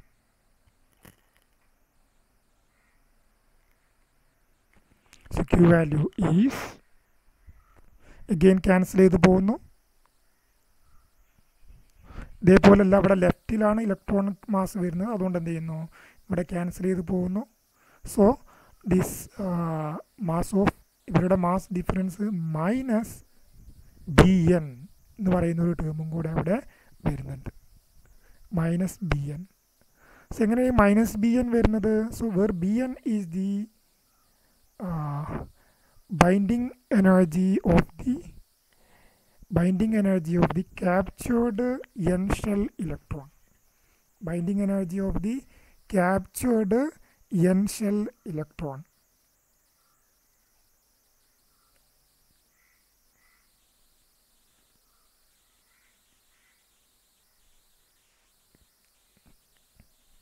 സോ എങ്ങനെ ഇപ്പോൾ നമ്മൾ ഡിസ്ക്രൈബ് ചെയ്യുമ്പോൾ നമുക്ക് ക്യൂ വാല്യൂ പറയുമ്പോൾ എങ്ങനെ പറയാം, നമുക്ക് ഇനീഷ്യലി ഉണ്ടായിരുന്നത് നമുക്കൊരു ദിസ് ന്യൂക്ലിയസ് പ്ലസ് ഈ ന്യൂക്ലിയസ് ആണ്. ഈ ന്യൂക്ലിയസിനെ നമ്മൾ ഇങ്ങോട്ട് അബ്സോർബ് ചെയ്യുന്ന മൊമെൻറ്റിൽ തന്നെ അല്ലേ, ന്യൂക്ലിയസിനെ അവിടെ നിന്ന് ഇങ്ങോട്ട് അബ്സോർബ് ചെയ്യുന്ന ആ മൊമെൻറ്റിൽ തന്നെ അവിടെ എന്ത് ചെയ്യുന്നുണ്ട്, അത്രയും എനർജി അവിടെ എക്സ്ട്രാ ക്രിയേറ്റ് ചെയ്യുന്നുണ്ട്. റൈറ്റ്, അത്രയും എനർജി അവിടെ എക്സ്ട്രാ ക്രിയേറ്റ് ചെയ്യുന്നുണ്ട്. അല്ലെങ്കിൽ ആ ബൈൻഡിങ് എനർജിക്ക് ഈക്വൽ ആയിട്ടുള്ള എനർജി അവിടെ റിലീസ് ചെയ്യുന്നുണ്ട്, എക്സ്റേ ആയിട്ട് റിലീസ് ചെയ്യുന്നുണ്ട്. സോ എന്ത് ചെയ്യണം, ക്യൂ വാല്യൂന്ന് ആ എനർജി നമ്മൾ സബ്സ്ട്രാക്റ്റ് ചെയ്യണം. നമ്മുടെ പിന്നെ ഇതിന് കിട്ടുന്ന എനർജി ഇവിടെ ബാക്കി വരുന്ന ന്യൂട്രിനോക്കും അതേപോലെ ന്യൂട്രിനോക്ക് കിട്ടുന്ന എനർജി എന്ന് പറയുമ്പോൾ ഇവിടെ ശരിക്കും പറഞ്ഞാൽ ആരേ ഉള്ളൂ, ന്യൂട്രിനോ മാത്രമേ ഉള്ളൂ ശരിക്കും പറഞ്ഞാൽ അല്ലേ. ന്യൂട്രിനോയും പിന്നെ വരുന്നത് നമ്മുടെ BN എനർജി ഉപയോഗിച്ച് പോകുന്ന ആരാണ്, എക്സ്റേ ആണ്. എക്സ്റേ മാത്രമേ നമ്മൾ ഒബ്സർവ് ചെയ്യുന്നു, ഇലക്ട്രോണും പോസിട്രോണും ഒബ്സർവ് ചെയ്യുന്നില്ല. സോ ഈ ന്യൂട്രിനോയുടെ എനർജി എന്ത് മാത്രമാണ് വരുന്നത് എന്നർത്ഥം, ഈ എനർജി ഡിഫറൻസ് കൊണ്ട് മാത്രമാണ് വരുന്നത്. സോ ക്യൂ വാല്യൂ എഴുതുമ്പോൾ നമുക്ക് എങ്ങനെ എഴുതണം, this mass difference minus BN സ്പെഷ്യലായിട്ട് എഴുതണം. ഓക്കെ, സോ ഇങ്ങനെയാണ് നമ്മളെ 3 കേസുകൾ വരുന്നത്, 3 ടൈപ്പ് ബീറ്റാ ഡിക്കേയുടെ എനർജറ്റിക്സ് വരുന്നത്. അപ്പോൾ ഇവിടുന്നൊരു കാര്യം മനസ്സിലായി. സോ BN എന്തായാലും ഇവിടെ KeV റേഞ്ചിലാണ് നമ്മൾ നേരത്തെ വരുള്ളൂ എന്ന് പറഞ്ഞു അല്ലേ. സോ എനിവേ നമ്മുടെ റിയാക്ഷൻ സ്പോണ്ടേനിയസ് ആയിട്ട് നടക്കണം എന്നുണ്ടെങ്കിൽ ഏറ്റവും ബുദ്ധിമുട്ട് എവിടെയാണ്, ബീറ്റാ മൈനസ് ഡിക്കേയിലാണോ? ഏറ്റവും എളുപ്പം ഈ പറഞ്ഞതിൽ ഏറ്റവും എളുപ്പം നടക്കാൻ, റിയാക്ഷൻ നടക്കാൻ ഏറ്റവും എളുപ്പം ഏതാണ്, ബീറ്റാ മൈനസ് ആണോ, ബീറ്റാ പ്ലസ് ആണോ, QE ആണോ? ഏതാണ് ഏറ്റവും എളുപ്പം പോസിബിൾ ആകുന്നത്, ഏറ്റവും എളുപ്പം ഫീസിബിൾ ആകുന്നത്? ഒന്ന് പറയൂ, വോയിസിൽ വന്നിട്ട് പറയൂ. അപ്പോൾ നിർത്താട്ടെ, ഇപ്പോൾ കഴിയൂ കേട്ടോ, കഴിഞ്ഞു. എപ്പോഴാണ്? പറയൂ കുട്ടികളെ, ആകെ 5-6 ആളുകളെ ഇവിടെ ഉള്ളവർ പറയൂ. ഈ 3 കമ്പയർ ചെയ്തപ്പോൾ ഏതാണ് നമുക്ക് ക്യൂ വാല്യൂവിൻ്റെ ഇക്വേഷൻസ് കിട്ടിയില്ലേ? ഒരിടത്ത് എന്തൊരു -2me വരുന്നുണ്ട്, ഒരിടത്തൊരു -BN വരുന്നു, ഒരിടത്ത് മാസ് ഡിഫറൻസ് മാത്രമേ വരുന്നുള്ളൂ. സോ ക്യൂ പോസിറ്റീവ് ആവണം. ക്യൂ പോസിറ്റീവ് ഉള്ള ചാൻസ് കൂടുതൽ അപ്പോൾ എവിടെയാണ്, മാസ് ഡിഫറൻസ് മാത്രം വരുന്നിടത്താണ്. മറ്റൊരുത്ത് വീണ്ടും ഒരു മൈനസ് ടേം വരുന്നുണ്ട്, കൂടുതൽ മൈനസ് വരുന്ന എവിടെയാണ്, -2me വരുമ്പോഴാണ് അല്ലേ. ഇവിടെ ഇതേപോലെ ഇവിടെയും ചെറിയൊരു മൈനസ് വരുന്നുണ്ട്. സോ ഏറ്റവും കൂടുതൽ ഫീസിബിൾ ആകാൻ ചാൻസ് കൂടുതൽ എവിടെയാണ്? ബീറ്റ മൈനസ് ഡി കെയുടെ കേസാണ്. ഓക്കെ, അത് കഴിഞ്ഞാൽ പിന്നെ ഫീസിബിൾ ആവാൻ ചാൻസ് കൂടുതൽ ഏതാണ്? ക്യു ഇ ആണ്. അതും കഴിഞ്ഞാൽ പിന്നെ കൂടുതൽ ഏതാണ്? നമ്മുടെ പിന്നെയാണ് മൂന്നാമതായിട്ടാണ് അത് വരുന്നത്, പോസിട്രോൺ ഡി കെ വരുന്നത്. ഓക്കെ, അപ്പോൾ നമുക്കിവിടെ ഇതിൻ്റെ ടി ഹാഫ് നോക്കുമ്പോൾ ഏകദേശം ഒരു പിടുത്തം കിട്ടും. ഏകദേശം ആ ഒരു മോഡലാണ് വരിക. അവിടെ നോക്കൂ, ഇതൊരു ബീറ്റ മൈനസ് ഡി കെ ആണ്. ബീറ്റ മൈനസ് ഡി കെക്ക് പ്രോബബിലിറ്റി കൂടുതലായിട്ട് കണ്ടോ, അതിൻ്റെ ഹാഫ് ലൈഫ് T38 സെക്കൻഡാണ് വരുന്നത് കേട്ടോ. ഇവിടെ അതേപോലെ TC99 തൊട്ടടുത്ത് വരുന്ന ന്യൂക്ലിയസ് കമ്പയർ ചെയ്തൊന്നും കാര്യമുള്ളൂ. എന്നാലും ഏകദേശം നോക്കാം. 2.9 ഇൻറ്റു 10⁵ ആണ് അവിടെ വരുന്നത്. പക്ഷേ അത് ഇവിടെ നോക്കൂ, ബീറ്റ പ്ലസിൻ്റെ കേസിൽ 7.2 സെക്കൻഡാണ് വരുന്നത്. 3.26 ആണ് ക്യൂ വാല്യൂ വരുന്നത്, ക്യൂ വാല്യൂ ആക്ച്വലി. സോ നമ്മൾ ഇതും കൂടെ നോക്കണം കേട്ടോ. തൊട്ടടുത്ത് വരുന്ന ന്യൂക്ലിയസുകളാവും കമ്പയർ ചെയ്തിട്ട് കാര്യമുള്ളൂ. ഇവിടെ ക്യൂ വാല്യൂ കുറഞ്ഞു, അത് നോക്കണം. ക്യൂ വാല്യൂ ഇവിടെ കുറവാണ്. ഏകദേശം ഇതുമാതിരി 23 റേഞ്ചിൽ വരുന്നത് 25 കമ്പയർ ചെയ്യുമ്പോൾ ക്യൂ വാല്യൂ ഇവിടെ കുറഞ്ഞിട്ടുണ്ട്. അതേപോലെ ഇവിടെയും കണ്ടില്ലേ, ഇവിടെ 120 ആണ്. 120യുടെ റേഞ്ചിൽ കമ്പയർ ചെയ്തിട്ട് കാര്യമുള്ളൂ. എനിവേ ഒക്കെ അതിൻ്റെ തൊട്ടടുത്ത് വരുന്ന ആളുകളായിട്ട് കമ്പയർ ചെയ്യുമ്പോൾ അത് കുറയുന്നുണ്ട്. അതേപോലെ എപ്സിലോണിൻ്റെ കേസിൽ ഇവിടെ ഇൻ ബിറ്റ്വീനുള്ള ഒരു കേസാണ് വരിക. ഓക്കെ, അപ്പോൾ നമുക്ക് തൊട്ടടുത്ത് വരുന്ന ആളുകളെ വെച്ച് കമ്പയർ ചെയ്യുന്നതിൽ അർത്ഥമുള്ളൂ. അല്ലെങ്കിൽ ഒരേ ന്യൂക്ലിയസിന് ബീറ്റ മൈനസും ബീറ്റ പ്ലസും ഒക്കെ ഉള്ള പ്രോബബിലിറ്റി നോക്കുമ്പോഴേ ഇതിങ്ങനെ പറയുന്നതിൽ അർത്ഥമുള്ളൂ. നമ്മൾ നേരത്തെ പറഞ്ഞ പോസിബിലിറ്റി കൂടുതൽ ഏതാണ് എന്ന് ചോദിച്ചതിൽ പറയുന്നതിൽ അർത്ഥമുള്ളൂ. Okay, so anyway that is the case. ഇപ്പോൾ പോസിബിൾ ആവാൻ ചാൻസ് കൂടുതൽ ഏതാണ്? അല്ലെങ്കിൽ നമ്മുടെ electron ക്യാപ്ചറിന് നടക്കണമെന്നുണ്ടെങ്കിൽ, electron capture beta plus D K നടക്കണമെങ്കിൽ the Q value should be greater than this 1.022 MeV കൂടുതൽ. അത് പ്രധാനപ്പെട്ട ഒരു പോയിൻ്റാണ്. ഓക്കെ, ബീറ്റ പ്ലസ് നടക്കണമെന്നുണ്ടെങ്കിൽ ഇവിടെ ക്യൂ വാല്യൂ, പക്ഷേ ഇവിടെ ബീറ്റ മൈനസ് നോക്കൂ, ക്യൂ വാല്യൂ 0.29 ആയാലും മതി, കുഴപ്പമില്ല. റൈറ്റ്, ക്യൂ വാല്യൂ അല്ല ആക്ച്വലി, ക്യൂ വാല്യൂ അല്ല, ഇവിടെ മാസുകളുടെ ഡിഫറൻസ് കേട്ടോ, മാസ് ഡിഫറൻസ്. ഇത് ക്യൂ വാല്യൂ ആണ് തന്നിട്ടുള്ളത്, mass difference should be greater than this 1.02. Okay,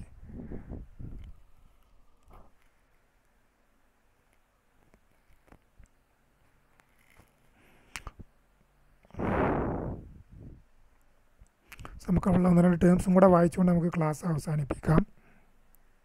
so ന്യൂക്ലി four which this beta plus decay is energetically possible may also undergo electron capture. So beta plus decay possible ആണ്, ബാക്കി രണ്ടും possible ആവും അല്ലേ? കാരണം എന്തായാലും Q value positive ആയിരിക്കുമല്ലോ രണ്ടിനും, മറ്റു രണ്ടിനും എന്തായാലും പോസിബിൾ ആയിരിക്കുമല്ലോ. ഓക്കെ, ബട്ട് തിരിച്ച് പോസിബിൾ ആവില്ല അല്ലേ? തിരിച്ച് പോസിബിൾ ആവില്ല. Beta minus D K possible ആണെങ്കിലും ചിലപ്പോൾ എന്താവണമെന്നില്ല, beta plus D K same ന്യൂക്ലിയസിന് possible ആവണം എന്നില്ല. Okay, so in positron decay the expression for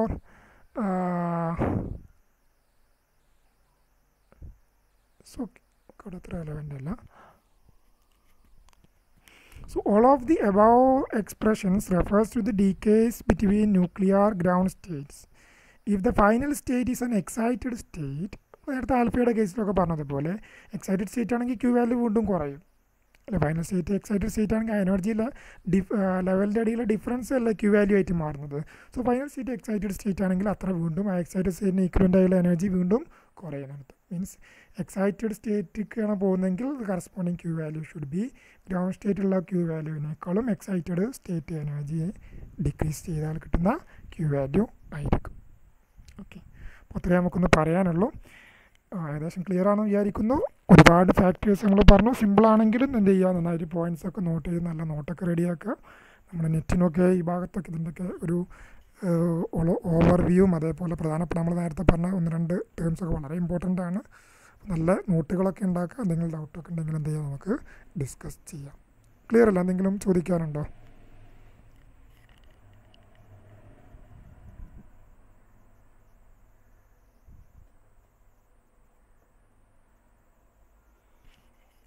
right, clear അല്ലേ? എങ്കിൽ അവസാനിപ്പിക്കുക. എന്ത് ചെയ്യുന്നു, നിങ്ങൾ 5-6 പേരേ ഉള്ളൂ, ബാക്കിയുള്ളവർക്ക് ലെഫ്റ്റ് അടിച്ചു. ഞാൻ എന്തായാലും റെക്കോർഡ് ചെയ്തിട്ടുണ്ട്, അതും കൂടെ എന്ത് ചെയ്യാം, നിങ്ങൾക്ക് ലിങ്ക് വിട്ടുതരാം. നിർത്താം അല്ലേ? ആർക്കും ഡൗട്ടൊന്നും ഇല്ലല്ലോ? ഷർത്ത് സാർ ഇവിടെ ഇപ്പോ സാർ പറഞ്ഞു ഒരേ ന്യൂക്ലിയക്ക് തന്നെ ബീറ്റ പ്ലസും ബീറ്റ മൈനസും ഇലക്ട്രോൺ ക്യാപ്ചർ നടക്കുന്ന പ്രോബബിലിറ്റിയാണ് നമ്മൾ കണ്ടീഷൻ പറഞ്ഞത്. അല്ല, ഒരേ ന്യൂക്ലിയസിന് ഏറ്റവും ഒരു ന്യൂക്ലിയസിന് ബീറ്റ പ്ലസ് പോസിബിൾ ആണെങ്കിൽ